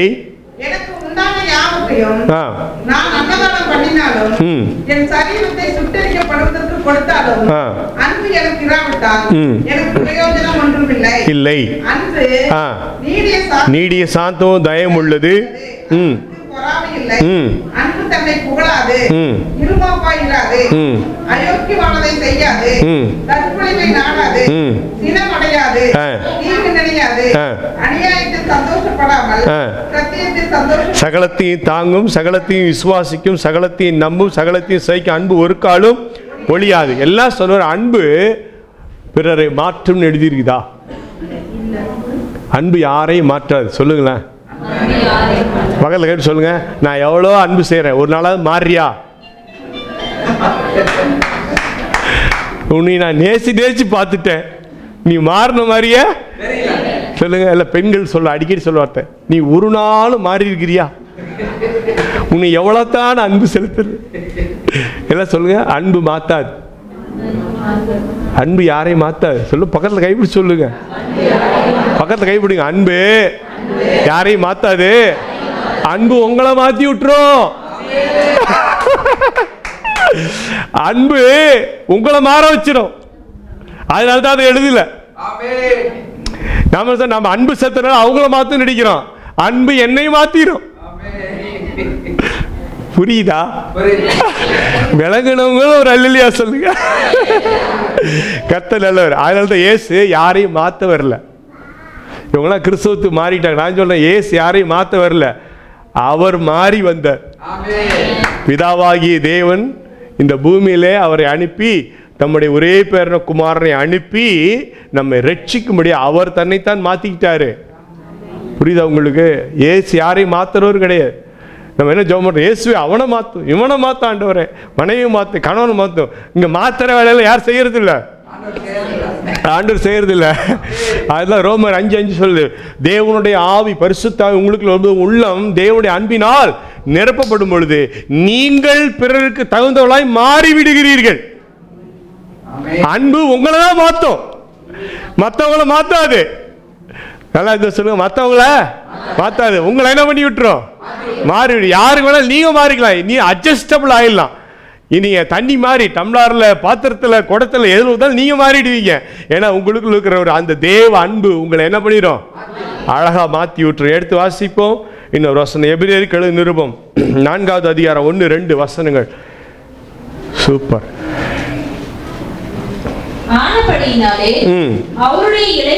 Second gospel. இப்ப நான் சொல்ல ரெண்டாவது. முதல்ல யாருக்கு சொன்னேன்? ஆபிரகாம் சுவிசேஷம். ரெண்டாவது ஆனபடியினாலே அவருடைய இளைப்பாறுதலில் பிரவேசிப்பதற்கு ஏதுவான வாக்குத்தத்தம் நமக்கு உண்டாயிருக்க உங்களில் ஒருவனும் அதை அடையாமல் பின்வாங்கி போனவனாக காணப்படாதபடிக்கு பயந்திருக்க கடவோம். 4வது அதிகாரம் 1 வசனம் வாசிக்கிறீங்களா? ஓகே.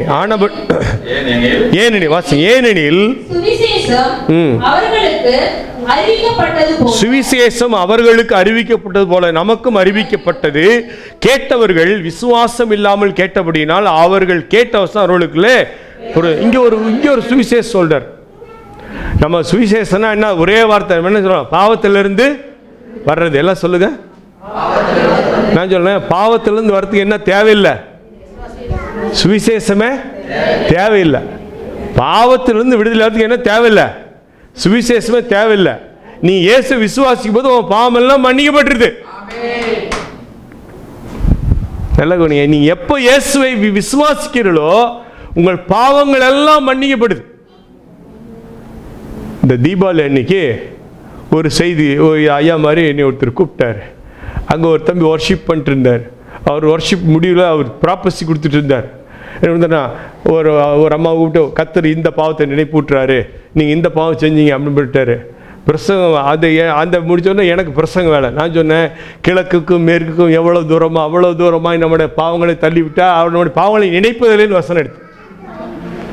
வசனம் என்ன சொல்லுது? நம்முடைய பாவங்களை அவரு எல்லாம் சொல்லுங்க. நம்முடைய பாவங்களை நீங்கள் கூட நினச்சிட்டு இருக்கிறீங்களா? கர்த்தர் எண்ணி வச்சுட்டு இருக்கிறாரு. நீ அன்னைக்கு இதை செஞ்சிடலாமா அப்படின்னு ஏசு அடிச்சு சொல்லிட்டே இருக்கிறார். நம்ம என்ன பண்ணுறோம்? பாவத்தெல்லாம் என்ன பண்ணிட்டு இருக்கிறோம்? கேஷ் வைக்கிற மாதிரி என்ன பண்ணிட்டு இருக்கிறோம்? வச்சுட்டே இருக்கிறோம். ஆனால் ஏசு என்ன பண்ணிட்டாரு? அதை கழுவி என்ன பண்ணிட்டாரு? தூக்கிட்டார். ஏசு உங்களுடைய பாவங்களை நினைக்கல. இதுதான் சுவிசேஷம். எல்லாம் சொல்லுங்க, சொல்லுங்க. எத்தனை பேர் பாவத்தை குறித்து கண்டித்து உணர்த்தணும்னு நினைக்கிறீங்க? பாவத்தை குறித்து என்ன பண்ணணுங்க? சொல்லுங்க, நல்லா சொல்லுங்களேன். அப்ப ஏஞ்சி நீங்க செஞ்ச பாவமெல்லாம் சொல்லுங்க, நான் கண்டிச்சு உணர்த்துறேன். யார் சொன்னது? என்ன பாவம் பண்ணீங்க சொல்லுங்க. பாவத்தை கண்டிச்சு உணர்த்தணும்ல, ஏன் சொல்லுங்க, என்ன பாவம் பண்ணீங்க? நீங்க சொன்னதானே கண்டிச்சு உணர்த்த முடியும்.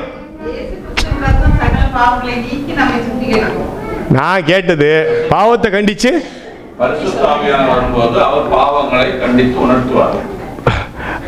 பரிசுத்தவர் அவர் பாவத்தை குறித்தும் நீதி குறித்தும் உலகத்தை கண்டித்து உணர்த்துவார்.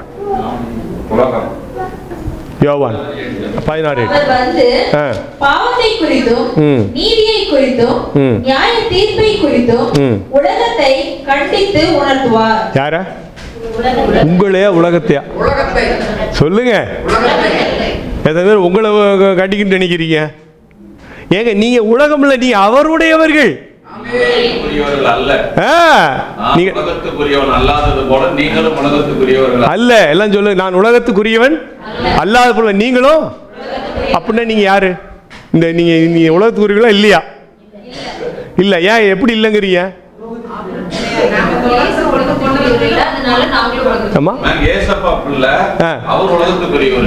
அவர் எப்படி உலகத்துக்குரியவர் இல்ல?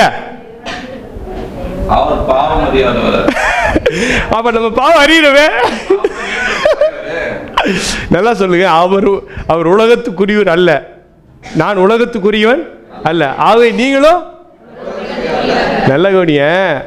I am the citizens of heaven. நான் எந்த பிரஜை? பரலோக பிரஜை. சோ என்னை விசுவாசிக்கிற நீங்களும் யாருடைய பிரஜை? என்னுடைய பிரஜைங்கிறாரு. You are my citizen. இந்த இது இருக்கு, இந்த கார்டு இருக்குது. என்ன கார்டு? ஹலோ, ஆதார் கார்டு இருக்கு, பாஸ்போர்ட் இருக்குது. நீங்க கனடாவில் இருக்கலாம், அமெரிக்காவில் இருக்கலாம், இந்தியாவில் இருக்கலாம். நீங்க யார் தான்?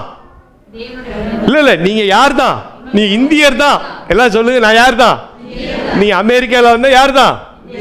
நீங்க எந்த தேசத்தில் இருக்கிறீங்களோ அந்த தேசத்தினுடைய பிரஜை யாரு? நல்லா சொல்லுங்களேன். கண்டிப்பா நான் யாருங்க? அதை மறுக்க முடியுமா? ஆனா வேற சொல்லுது, நீங்கள் இந்தியரா இருந்தாலும் நீங்க வாழ்றதா இந்தியரு. ஆனா you are my citizen. நீங்கள் என்னுடைய பிரஜை. நீங்கள் இந்த உலகத்துக்குரியவர் அல்ல, எனக்குரியவர்கள். நான் இந்த உலகத்துக்குரியவர் இல்லை. ஏன்னா நான் யாருடையவன்? பிதாவுக்குரியவர். இயேசு தன்னை எங்க ஒப்பிடுறாரு? பிதாவுக்குரியவர்ங்கிறார். சோ என்னை விசுவாசிக்கிற நீங்களும் யார் தான்? இந்த உலகத்தை சாதலாம். இது இந்த பூமியில வாழ்றது அந்த சொல்ல அவருடைய பிரஜை, அவருடைய பிள்ளை என்கிற அந்த ஸ்தானத்தை தேவன் கொடுத்திருக்கிறார். அல்லேலூயா. அதனால இந்த உலகத்துல வாழ்றோம். எல்லாம் சொல்லுங்க. சோ நீங்க அதை இதை என்ன பண்ணிருக்க கூடாது. நீங்க அந்த உலகத்தை இதையும் போட்டு அது சொன்னேன். இப்போ இந்த உலகத்தை கூட கண்டிச்சு உணர்த்துவார்னா நாம் யாரா இருக்கிறோம்? அவருடைய பிள்ளைகளுக்குன்னு தேவன் விசேஷித்த நன்மைகளை வைத்திருக்கிறார். அல்லேலூயா. அவர் வைத்திருக்கிற விசேஷம் வேற பாருங்க. அவரை விசுவாசிக்கிற வரைக்கும் நம்ம வேற கேட்டகரி. அவரை விசுவாசம் அவருடைய கேட்டகரி. எல்லாம் சொல்லுங்க, யாருடைய கேட்டகரி? அவர் ரேஞ்சுக்கு வந்துட்டேங்க. நல்லா புரியும். யார் ரேஞ்சு வந்திருக்கிறோம்? நான் எப்ப இயேசு விசுவாசனோ எங்க வந்துட்டேன்? வேற மனிதனுடைய பாவமே அதான், மனிதனுடைய ப்ராப்ளமே அதான். டோட்டல் மனுக்குலத்துடைய ப்ராப்ளம் என்னன்னா, பாவம்னா என்ன சொல்லுங்க? ஆதாம் என்ன பாவம் பண்ணாரு? நீங்க நம்ம பாவம் செய்யாதுன்னு சொல்றோமா இல்லையா? இல்லை சொல்லுங்க, செய்யலாமா வேணாமா சொல்லுங்க. மதுபானம் குடிக்கிறோம், நம்ம சொல்ற பாவம் மதுபானம் குடிக்கிறது, பொய் சொல்றது, அப்புறம் திருடுறது, உபச்சாரம் பண்ணுறது, வேஸ்தனம் பண்ணுறது, இப்படி நிறைய சொல்கிறோம். சிகரெட் குடிக்காத சொல்கிறோம். இதெல்லாம் சொல்லனாலும் நீ குடிக்கிறேன்னு நான் சொல்லப்பா, நான் சொல்கிறேன். இதை சொல்கிறீங்க, மதுபானம் குடிக்கிறது, சிகரெட் குடிக்கிறது, அதனால் இப்படி சொல்லிட்டாரு வெளியே போய் குடிக்கலாம் அப்படின்னு நான் சொல்ல. தயவுசெய்து தப்பாக புரிஞ்சிக்கூடாது. ஒருவேளை இவர் எல்லாம் ரிலீஸ் பண்ணி விட்டுட்டாரு, ஐயா கட்டி காப்பாற்றி வச்சுக்கிறார், நான் ரிலீஸ் பண்ணி விட்டு வச்சுக்கோங்க, மகா பாவி ஆயிரும். அப்புறம் நல்லா நீங்கள் புரிஞ்சுக்கோங்க. நாம் சொல்கிறோம், லிஸ்ட்டு போடுறோமா இல்லையா? சொல்லுங்க. இதெல்லாம் பாவம் தானே? ஒரு லிஸ்ட் வச்சு அதான் சொன்னேன். நாம் என்ன வச்சிருக்கிறோம்? சரி, இதெல்லாம் ஆதாம் செஞ்சாரா? அப்ப அவர் என்ன பாவம் பண்ணாரு?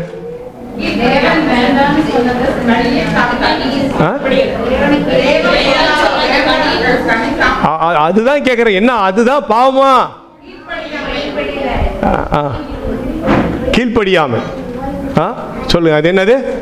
இப்ப கீழ்ப்படியாம தான் பாவம். எது கீழ்ப்படியில?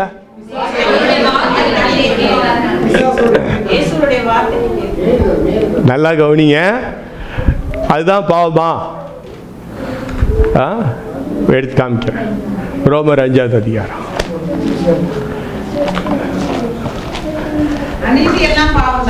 அநீதி எல்லாம் பாருங்க. அம்மா சொல்றாங்க அநீதி எல்லாம் பாவம். போட அநீதி எல்லாம் அநீதி தான். ஒண்ணு எதுவுமே பாக்கி இல்லட்டாங்க.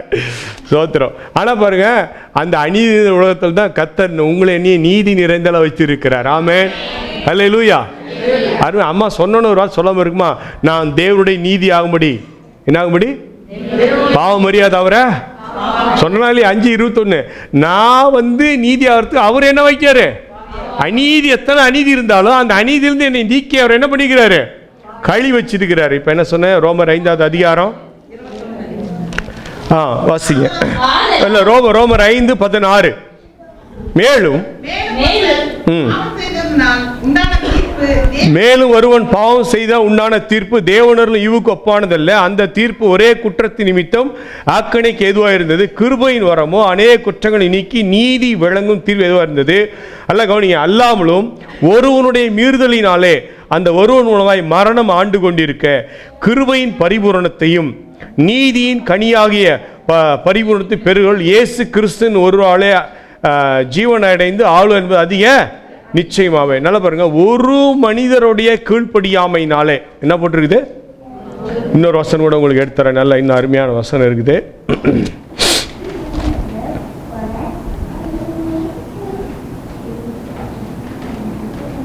வாசிக்க 19. அதுலயே ஒரே மனுஷனுடைய கீழ்ப்படியாமையினாலே அநேகர் பாவிகள் போதும். இப்ப கேள்வி என்னன்னா, எது கீழ்ப்படியாம போனார்? திரும்ப திரும்ப சொல்றேன், சொல்லுங்க, பரவாயில்ல, ஒரு 5 நிமிஷம் ஆனா பரவாயில்ல, சொல்லுங்க, எது கீழ்ப்படியாம போயிட்டாரு?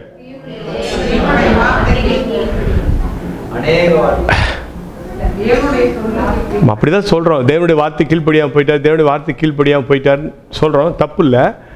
ஆனா வசனம் என்ன தெரியல சொல்லுது. எடுங்க, ஆதியாகமம் 3வது அதிகாரம் 12வது வசனம் வாசிங்க. என்னுடனே இருக்கும்படி தேவரீர் தந்த ஸ்திரீயானவள் அவ்விருட்சத்தின் கனியை எனக்கு கொடுத்தாள். நல்லா அடுத்த வசனத்தை நல்லா நோட் பண்ணிக்கோங்க. அடுத்தது 14. அப்பொழுது தேவனாகிய கர்த்தர் ஸ்திரீயை நோக்கி இல்ல அப்பொழுது தேவனாகிய கர்த்தர் ஸ்திரீயை நோக்கி நீ இப்படி செய்தது என்ன என்றார். பாருங்க, கவனிங்க, சர்ப்பம் என்னை என்ன நடந்தது? எதில் வஞ்சிக்கப்பட்டாங்க? நான் சொன்னேன், நம்ம போல இன்னைக்கு பாவத்துக்கு லிஸ்ட் யாருக்கு தெரியாது? ஆதாமுக்கு தெரியாது. நீ நாம பாவம் சொல்றோம். நல்ல கவனிச்சோங்க. நீ நான் சொல்ற விஷயம் நல்ல டிபெண்ட் பண்ணிக்கோங்க. அதை அழுத்தி சொல்றேன். நம்ம இன்னைக்கு பாவம்னு சொல்றோம் இல்லையா, அதுதான் பாவமா அப்படின்னா நம்ம பாவத்துக்கு நிறைய வெரைட்டி வச்சிருக்கிறோம். ஸோ அதுதான் இங்க பாவமா அப்படின்னா அது இல்லை. ஏன்னா இன்னைக்கு செய்யற எந்த பாவமா அன்னைக்கு இல்லை. ஆனா அது வேற என்ன சொல்லுது? மிகப்பெரிய ஒரு பாதிப்புன்னு சொல்லுது. பாருங்க, சொல்லுது சர்ப்பம் என்னை வஞ்சித்தது. எல்லாம் சொல்லுங்க, திரும்ப ஒரு தடவை சொல்லுங்க, இன்னொரு தடவை சொல்லுங்க. அதனுடைய மூல பாஷைன்னா சர்ப்பம் என்னை மறக்க பண்ணினது. எழுதிக்கோங்க, சர்ப்பம் என்னை கேள்வி எதுல இருந்து மறக்க பண்ணிச்சு? சொல்லுங்க, சர்ப்பம் என்ன மறக்க பண்ணிச்சு? எதுல மறக்க பண்ணிச்சு?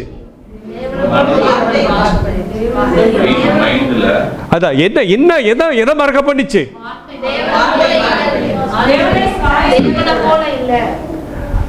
4வது அதிகாரம், அதே 3வது அதிகாரத்து வாங்க சொல்லித்தரேன்.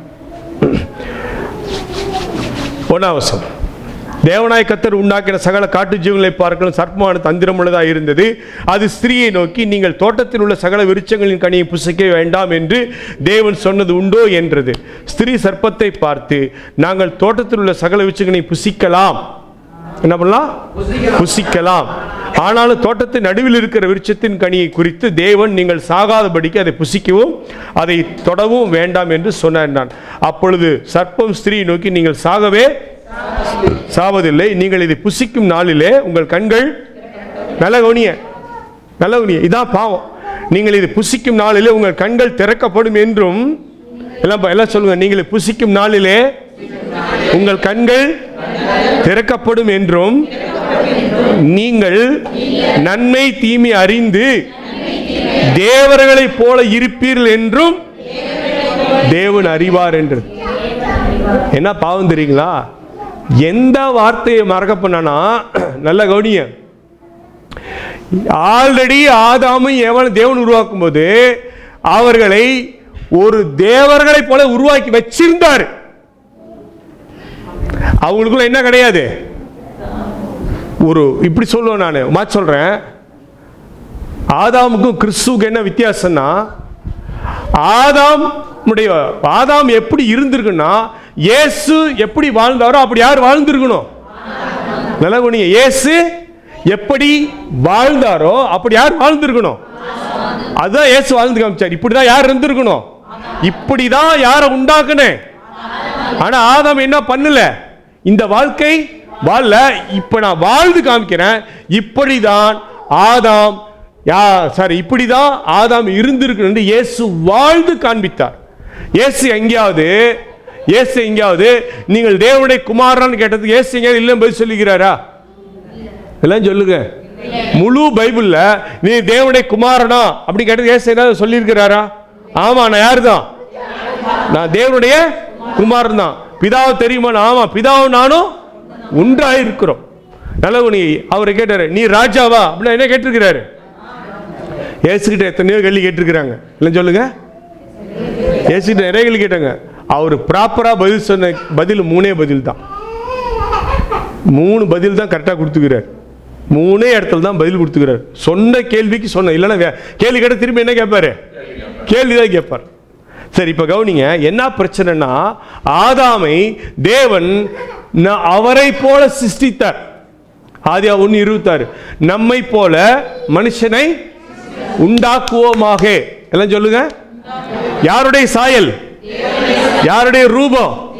பிசாசுக்கு வந்து என்ன சொல்றான்? நீ யாருடைய சாயல்ல இல்ல, யாருடைய ரூபத்துல இல்ல, நீ இதை சாப்பிட்டா எந்த ரூபத்துக்கு வந்துருவ? அதான் பிரச்சனை. இன்னைக்கு தான் பிரச்சனை. இயேசு உங்களை அவரை போல வைத்திருக்கிறார், நீங்கள் அவரை போல இல்லைன்னு சொல்லி நம்ப வைக்கிறோம் பாருங்க. அதுதான் இன்னைக்கு பாவம். புரியலையா? இன்னொரு முறை சொல்றேன். பாவம் வேற எதுவும் இல்ல. நீங்க இயேசுவை போல இருக்கிறீர்கள், இயேசுவின் ரத்தத்தால் கழுவப்பட்டிருக்கிறீர்கள், நீங்கள் இயேசுவாகவே மாற்றப்பட்டீர்கள் என்பதை மறுக்க பண்றான் பார்த்தீங்களா? அதுதான் பாவம். இப்ப நான் சொல்றேன், இப்ப நீ யாருடைய ரூபம்? நீ யாருடைய சாயல்? ஆனா இப்படி சொல்லிட்டு நான் அவருடைய சிட்டிசன் இல்ல, அவருடைய பிள்ளை இல்ல, அவருடைய பிரஜை இல்லைன்னு சொன்னா அது என்னது? நான் உலகத்துக்குரிய சொன்னா அது என்ன அர்த்தம்? அதே சொன்னாரு, நான் இந்த உலகத்துக்குள்ள நான் வந்து அந்த சிட்டிசன், நான் அந்த சாயல். அப்படிப்பட்ட சாயல தான் தேவன் உங்களை என்னை வைத்திருக்கிறார். இன்னைக்கு இந்த பாருங்க, நல்லா நீங்க கவனிக்கணும்.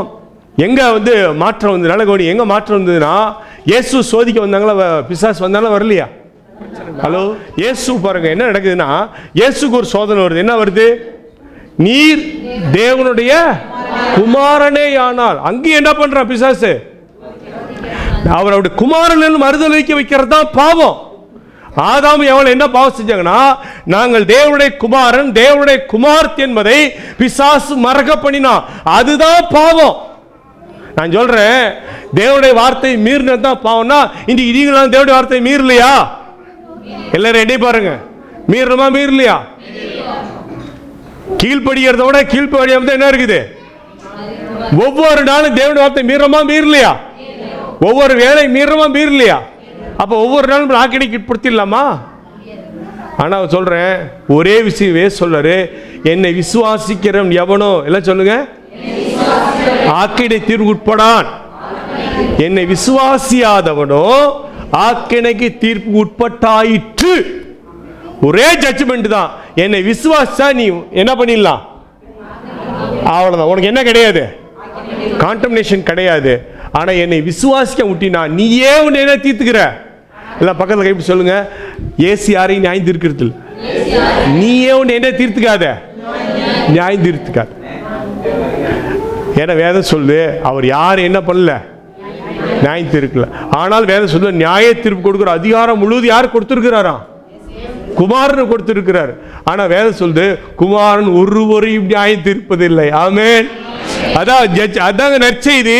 தேவன் உங்களை நியாயம் தீர்ப்பது இல்லை. இதோட என்ன நற்செய்தி வேணும் உங்களுக்கு? நான் சொல்றேன், இதோட என்ன நற்செய்தி வேணும்?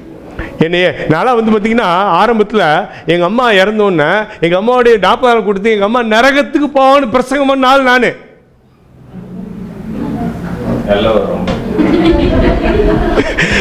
ஏங்க எங்கள் அம்மா நரகத்துக்கு போவான்னு பிரசங்கம் பண்ண நாள் நான். வாரத்தில் 2 நாள் தான் சைவத்தை எனக்கு கொடுப்பாங்க எங்கள் அம்மா.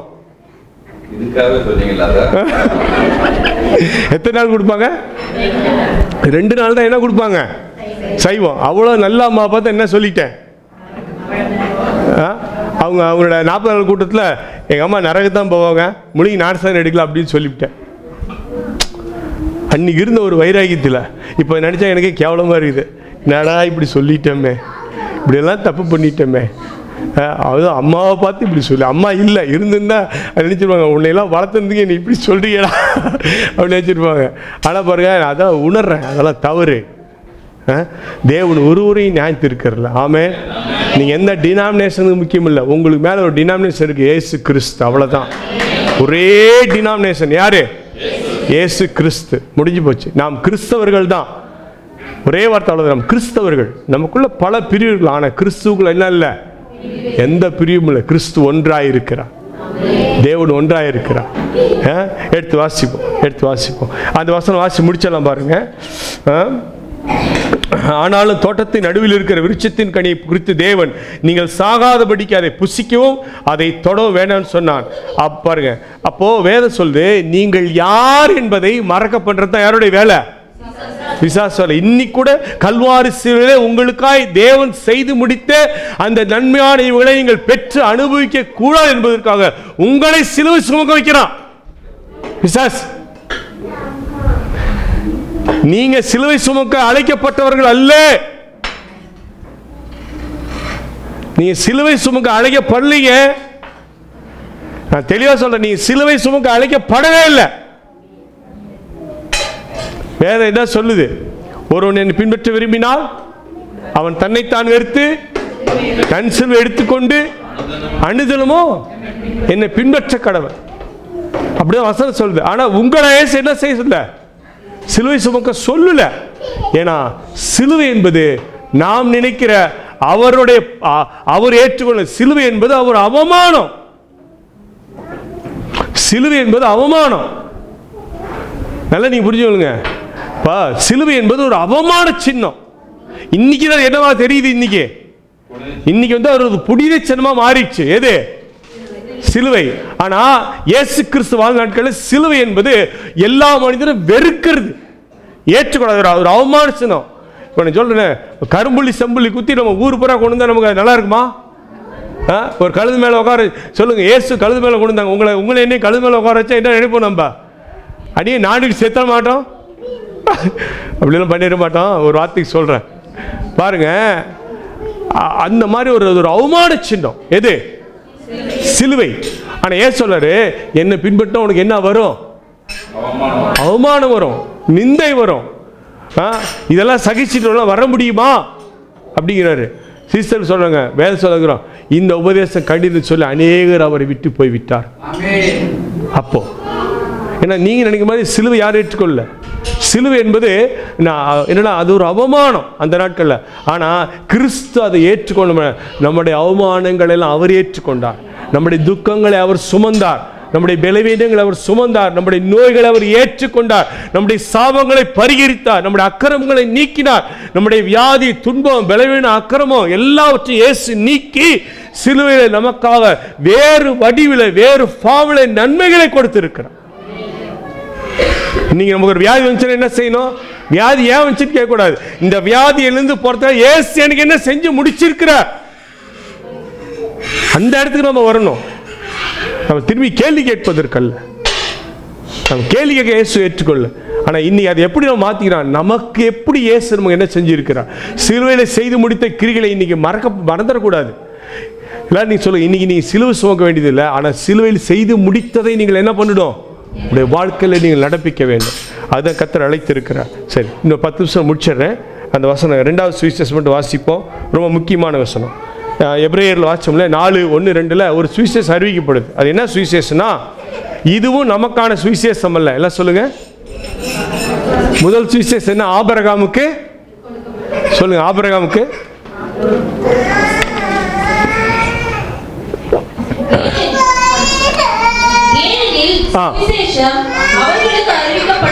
போல நமக்கும் அறிவிக்கப்பட்டது. கேட்டவர்கள் விசுவாசம் இல்லாமல் கேட்டபடியால் அவர்கள் கேட்ட வசனம் அவர்களுக்கு பிரயோஜனப்படாமல் காணப்படவில்லை. பாருங்க, இந்த வசனம் யாரை பத்தி பேசுதுன்னா, எகிப்திலிருந்து அடிமைத்தனத்தில் இருக்கிறாங்க. அந்த அடிமைத்தனத்திலிருந்து விடுதலை ஆவதற்காக இஸ்ராயேல் மக்களுக்கு தேவன் என்ன கொடுக்குற, மோசே அழைத்து, மோசே என் ஜனங்களை என்ன பண்றாங்க, அடிமைத்தனத்தில் இருக்கிறாங்க. யாத்திராகமத்தின் புஸ்தகம் 3வது அதிகாரம் 6-8 சீக்கிரமா வாசிங்க. 10 நிமிஷம் நான் முடிக்கணும், அதுக்கப்புறம் டோட்டல் பேக்கேஜ் முடிச்சிடலாம். 3வது அதிகாரம் 6-7 வசனம். நான் ஆபிரகாமின் தேவனும் ஈசாக்கின் தேவனும் யாக்கோபின் தேவனுமாகிய உன் பிதாக்களுடைய தேவனாய் இருக்கிறேன் என்றார். மோசே தேவனை நோக்கி பார்க்க பயந்ததினால் தன் முகத்தை மூடிக்கொண்டான். அப்பொழுது கர்த்தர் எகிப்தில் இருக்கிற என் ஜனத்தின் உபத்திரவத்தை, பாருங்க சுவிசேஷம் என்னன்னா, எகிப்தில் இருக்கிற என் ஜனத்தின் உபத்திரவத்தை நான் பார்க்கவே பார்த்து ஆளோட்டிகளின் நிமித்தமாக கேட்டேன்.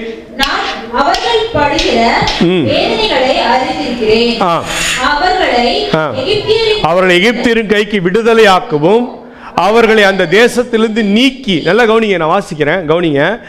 அந்த 8வது வசனம், அவரை எகிப்தியரின் கைக்கு விடுதலையாக்கவும் அவர்களை அந்த தேசத்திலிருந்து நீக்கி கானானியரும் ஏத்தியரும் எமோரியரும் எபிசியரும் ஏவியரும் எபூசியரும் இருக்கிற இடமாகிய பாலும் தேனும் ஓடுகிற நலமும் விசாலமான தேசத்தில் கொண்டு போய் சேர்க்கவும் இறங்கினேன்.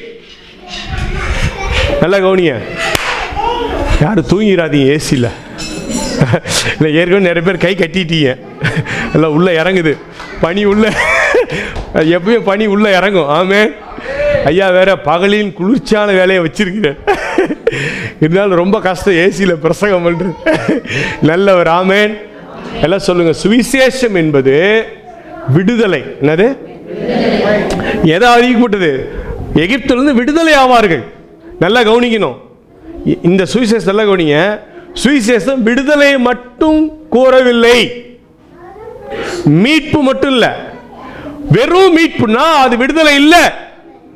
எகிப்திலிருந்து வந்துட்டாங்க, அதுல என்ன இருக்குது? அதுக்கு அங்கேயே இருக்கலாம். ஆனா வசனம் என்ன சொல்றது? அறிவிக்கும் போது எகிப்திலிருந்து விடுதலை ஆக்கி பாலும் தேனும் ஓடுகிற விசாலமான இடத்துல உன்னை கொண்டு வருவேன். இதுதான் சுவிசேஷம்.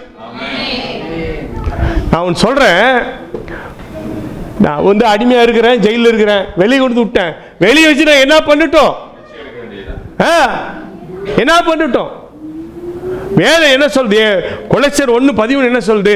இருளின் அதிகாரத்திலிருந்து விடுதலை ஆக்கி, இருளின் தமது அன்பின் குமாரனுடைய ராஜ்யத்துக்கு உட்படுத்த டிஸ்கனெக்ஷன். எங்க விடுதலைனா எங்க போய் சேரணும்? அதான் சுவிசேஷம். நம்ம விடுதலை ஆயிட்டோம், ஆனா எங்க போய் சேர்ந்து இருக்கிறோம்? சுவிசேஷம் என்பது வெறும் மீட்பு அல்ல, மீட்பும் அதுக்குரிய பரிகாரம் இணைந்தது சுவிசேஷம். இயேசு வர்றது சுவிசேஷம் இல்ல, வந்து என்ன பண்ணினார்? இயேசு வந்த சுவிசேஷம் இல்ல, வந்துட்டு போயிருந்தாரு தெரியுமா? வந்து என்ன பண்ணினாரு, என்ன செஞ்சாரு, என்ன செஞ்சு முடிச்சிட்டு போயிருக்கிறார். அதான் குட் நியூஸ். இயேசு வந்தார், இயேசு வந்தாரு, எனக்கு என்ன லாபம்? ஹலோ, இயேசு வந்து எனக்கு லாபம்? இயேசு வந்து சும்மா போயிருந்தாருன்னா ஒண்ணுமே இல்லை. ஆனா இயேசு வந்து நமக்காய் செய்து முடிக்க வேண்டிய எல்லா கிரியைகளையும் செய்து முடித்தபடினாலே தான் அவர் வந்து நமக்கு லாபம். அதனாலதான் கிறிஸ்து எனக்கு ஜீவன், சாவி எனக்கு ஆதாயம். பாருங்க அங்க வசனம் சொல்லு பாருங்க, மீட்பு எப்படி வருது பாருங்க. மீட்புக்கும் நீங்க கீழ்ப்படிஞ்சே ஆகணும். எடுத்து மீட்பும் சுதந்தரிப்பும் எல்லாம் சொல்லுங்க. சுவிசேஷம் என்னது? விடுதலை. அது என்ன பண்ணணும்? சுதந்தரிக்கணும். ஏன்னா வசனம் சொல்லுது, ஆபிரகாம் ஈசாக்கு யாக்கோபு என்பவர்களுக்கு நான் ஆணையிட்ட தேசத்தை உன்னை என்ன பண்ணுவேன்? கொண்டு போ. அதுதான் முழுமையான விடுதலை. எகிப்திலிருந்து விடுதலை ஆகி எங்க வாழ்றது இல்ல விடுதலை? மனாந்தரத்தில் வாழ்றது விடுதலை இல்ல. நீங்க எல்லாம் என்ன சொல்லிட்டு இருக்கிறாங்க? பரலோகமே இன்ப காணான். இல்ல சொல்லுங்க, என்ன காணான்? நம்மள எங்க போயிட்டு இருக்கிறோம்? காணான்னு யாத்திரை போயிட்டு இருக்கிறோம். இல்ல சொல்லுங்க, எங்க போயிட்டு இருக்கிறோம்? இப்போ நம்ம சொல்ல கிறிஸ்தவாளுங்க ஐயா காணாத ஒரு இடத்துக்கு காணானுக்கு எங்கே போயிட்டு இருக்கிறோம். இப்போ நம்ம என்ன சொல்கிறோம்னா நம்மளை எங்கே போகிறோம், நமக்கு இப்போ வந்து விடுதலை ஆகிட்டோம். இப்போ எங்கே போகிறோம், அந்த காணான் எது, பரலோகம். எங்கே போகிறோம்? சரி, எனக்கு ஒரு கேள்வி, காணான் தான் பரலோகம்னா அங்கே யார் எபேசேரி எமோரியேரி எபேசர்லாம் எப்போ வந்தாங்க? ஏங்க பரலோகத்தில் காணான் அப்படின்னா அங்கே 7 ஜாதி இருக்கிறான். அந்த 7 ஜாதி எப்போ துரத்துறது? அப்போ பரலோகத்துலேயும் ஒரே கச்சமுச்சா கிடக்கு. அங்கேயும் பல ஜாதி இருக்குது. புரியுதா? ரொம்ப விலகுனாதான் புரியும். மைண்ட் என்ன பண்ணுங்க, ஷார்ப் பண்ணுங்க. காணான் நம்முடைய டெஸ்டினேஷன் இல்லை. பரலோகம் காணான் கிடையாது. காணான் இந்த பூமியில சுதந்திரிக்க வேண்டியது. காணான் பரலோகம் கிடையாது. இந்த நான் வசனம் சொல்ல முடியும். நீ காணானுக்கு போ, அங்க 7 ஜாதி இருப்பாங்க. 7 ஜாதி என்ன பண்ணு, துரத்தி அதை என்ன பண்ணிக்கோ, சுதந்திரிச்சுக்கோ. நான் உன் கூட இருந்து உனக்கு உதவி செய்வேன் அப்படிங்கிறார். ஏன் கேள்வி இல்லைன்னா, இந்த உலகம் வனாந்திரம், இந்த உலகம் வனாந்திரம். இப்போ அங்கே காணான் எது, அப்படிதானே சொன்னாங்க. இந்த உலகம் என்னது, வனாந்திரம். இங்கே ஒன்றுமே கிடையாது. ஏன் வனாந்திரமாச்சு? ஏன் இந்த உலகம் வனாந்திரமாச்சு? ஏன் உனக்கு காணான் பரலோகம் அப்படின்னா, நாம் இந்த உலகத்திலே இருக்கிற அந்த காணானை மறந்துட்டு, நான் இப்போ நான் சொல்கிறேன், என்னுடைய கேனன் என் இயேசு, என்னுடைய காணானுடைய வாழ்க்கை என்னுடைய இயேசு. அதனால்தான் அவர் காணானியராக வந்தார், காணக்கூடியவராக வந்தார். அல்லேலூயா. அவர் கலிலேயன், அவர் கலிலேயாவில் வந்தவர் இயேசு கிறிஸ்து. பாருங்க, வசனம் வாசிங்க. நல்லா ஒரு வசனம் சொல்லி கொடுக்குறேன். 15-17 வாசிங்க. அதே அதிகாரத்தில் சீக்கிரம் வாசிங்க. 15-17. மேலும் தேவன் மோசேயை நோக்கி, ஆபிரகாமின் தேவனும் ஈசாக்கின் தேவனும் யாக்கோபின் தேவனுமாய் இருக்கிற உங்கள் பிதாக்களுடைய தேவனாகிய கர்த்தர் என்னை உங்களிடத்துக்கு அனுப்பினார் என்று நீ இஸ்ரவேல் புத்திரருக்கு சொல்வாயாக. 17 நான் உங்களை எகிப்தின் சிறுமையிலிருந்து நீக்கி. நல்லா கவனிங்க, பாருங்க. சுவிசேஷம் என்பது மீட்பும் சுதந்திரிப்பும். எல்லாம் சொல்லுங்க. மீட்டு, சும்மா மீட்டு இல்ல. நான் விடுதலை என்ன பண்ண போறேன். இப்போ நல்லா கவனிங்க, எகிப்திலிருந்து விடுதலை ஆக்கி எங்கேயோ போங்க அப்படின்னு சொல்லியிருந்தாருன்னா அவங்க என்ன பண்ண முடியும்? அவங்க யாரு? அடிமை. அவங்கள எல்லாம் கொன்றுவான். ஆனா வசனம் சொல்லுது, எங்க விடுதலை கூறுகிறதோ எங்க போகணும், டெஸ்டினேஷன். சுவிசேஷம் என்பது நம்மளை எங்க கொண்டு போய் விடுது அப்படிங்கிறது ரொம்ப முக்கியம். அதான் இப்ப நம்ம எல்லாம் கிளம்பிட்டோம், உலகத்திலிருந்து விக்கிரகத்திலிருந்து அந்நிய தெய்வத்திலிருந்து கிளம்பிட்டோம், விடுதலை ஆகிட்டா இருப்போம். கேள்வி, எங்க போக போறீங்க? பரலோகத்துக்கா? எதை சுதந்திரிக்க போறோம்? ஆசீர்வாதங்களை. நல்ல கவனிங்க, அதே வசனம் அப்படியே வச்சுக்கோங்க. எபிரேயர் 4 எடுங்க. பாருங்க, வசனம் ரொம்ப தெளிவா இருக்குது. வசனம் சுவிசேஷம் இஸ் வெரி கிளியர். எபிரேயர் 4வது அதிகாரம். எபிரேயர் 4வது அதிகாரம். சுவிசேஷம் அவர்களுக்கு அறிவிக்கப்பட்டது போல நமக்கும் அறிவிக்கப்பட்டது. கேட்டவர்கள் விசுவாசம் இல்லாமல் கேட்டபடியினால் அவர்கள் கேட்ட வசனம் அவர்களுக்கு பிரயோஜனப்படவில்லை. இது அவங்களுக்கு. பாருங்க, இதை சொல்லிட்டு சொல்றாரு. இப்ப நமக்கு சொல்றாரு, எல்லாம் பாருங்க, நமக்கு சொல்றாரு, உன்னை நான் விடுதலை ஆக்கினேன். என்ன சொன்னாரு? எல்லாம் சொல்லுங்க, என்னை விடுதலை ஆக்கினீரே. எல்லாம் சொல்லுங்க, இயேசுவே என்னை விடுதலை ஆக்கினீரே. இப்ப நான் எங்க வரணும்? கடைசி வசனம் வாசிங்க. 4. ஆதலால் நல்ல கவனிங்க. ஹலோ, இதான் உங்களோட டெஸ்டினேஷன் பாயிண்ட். நீ எங்க போகணும்? நீ எங்க இருந்து வேணாலும் வந்திருக்கலாம். நீங்க திருச்செங்கோட்டில் வந்திருக்கலாம், ஈரோட்டில் வந்திருக்கலாம், திருப்பூர்ல வந்துருக்கலாம், லண்டன்ல இருந்து கூட வந்திருக்கலாம். அது முக்கியம் இல்லை, எங்க வந்து சேரணும். ஆதலால் இரக்கத்தை பெறவும் ஏற்ற சமயத்தில் சகாயம் செய்யும் கிருபையை அடையவும் தைரியமாய் அவருடைய கிருபாசன தண்டையிலே வந்து சேர கடவும். உங்களுக்கு டெஸ்டினேஷன் பாயிண்ட் எது? கிருபாசன தண்டை. இங்க வா, ஏன் அண்டையில வந்து நில். நீ எங்க வேணா விடுதலை ஆயிருக்கலாம், எதுல இருந்து வேணா விடுதலை ஆயிருக்கலாம், எந்த சூழ்நிலை வந்திருக்கலாம். உங்களுடைய பாயிண்ட் இயேசு கிறிஸ்து. அவருடைய கிருபாசன ஏற்ற சமயத்தில் சகாயம் பெறும். வசந்த் அப்படியே வாசிக்கல. ஆதலால் எல்லாரும் சொல்லுங்க, ஆதலால்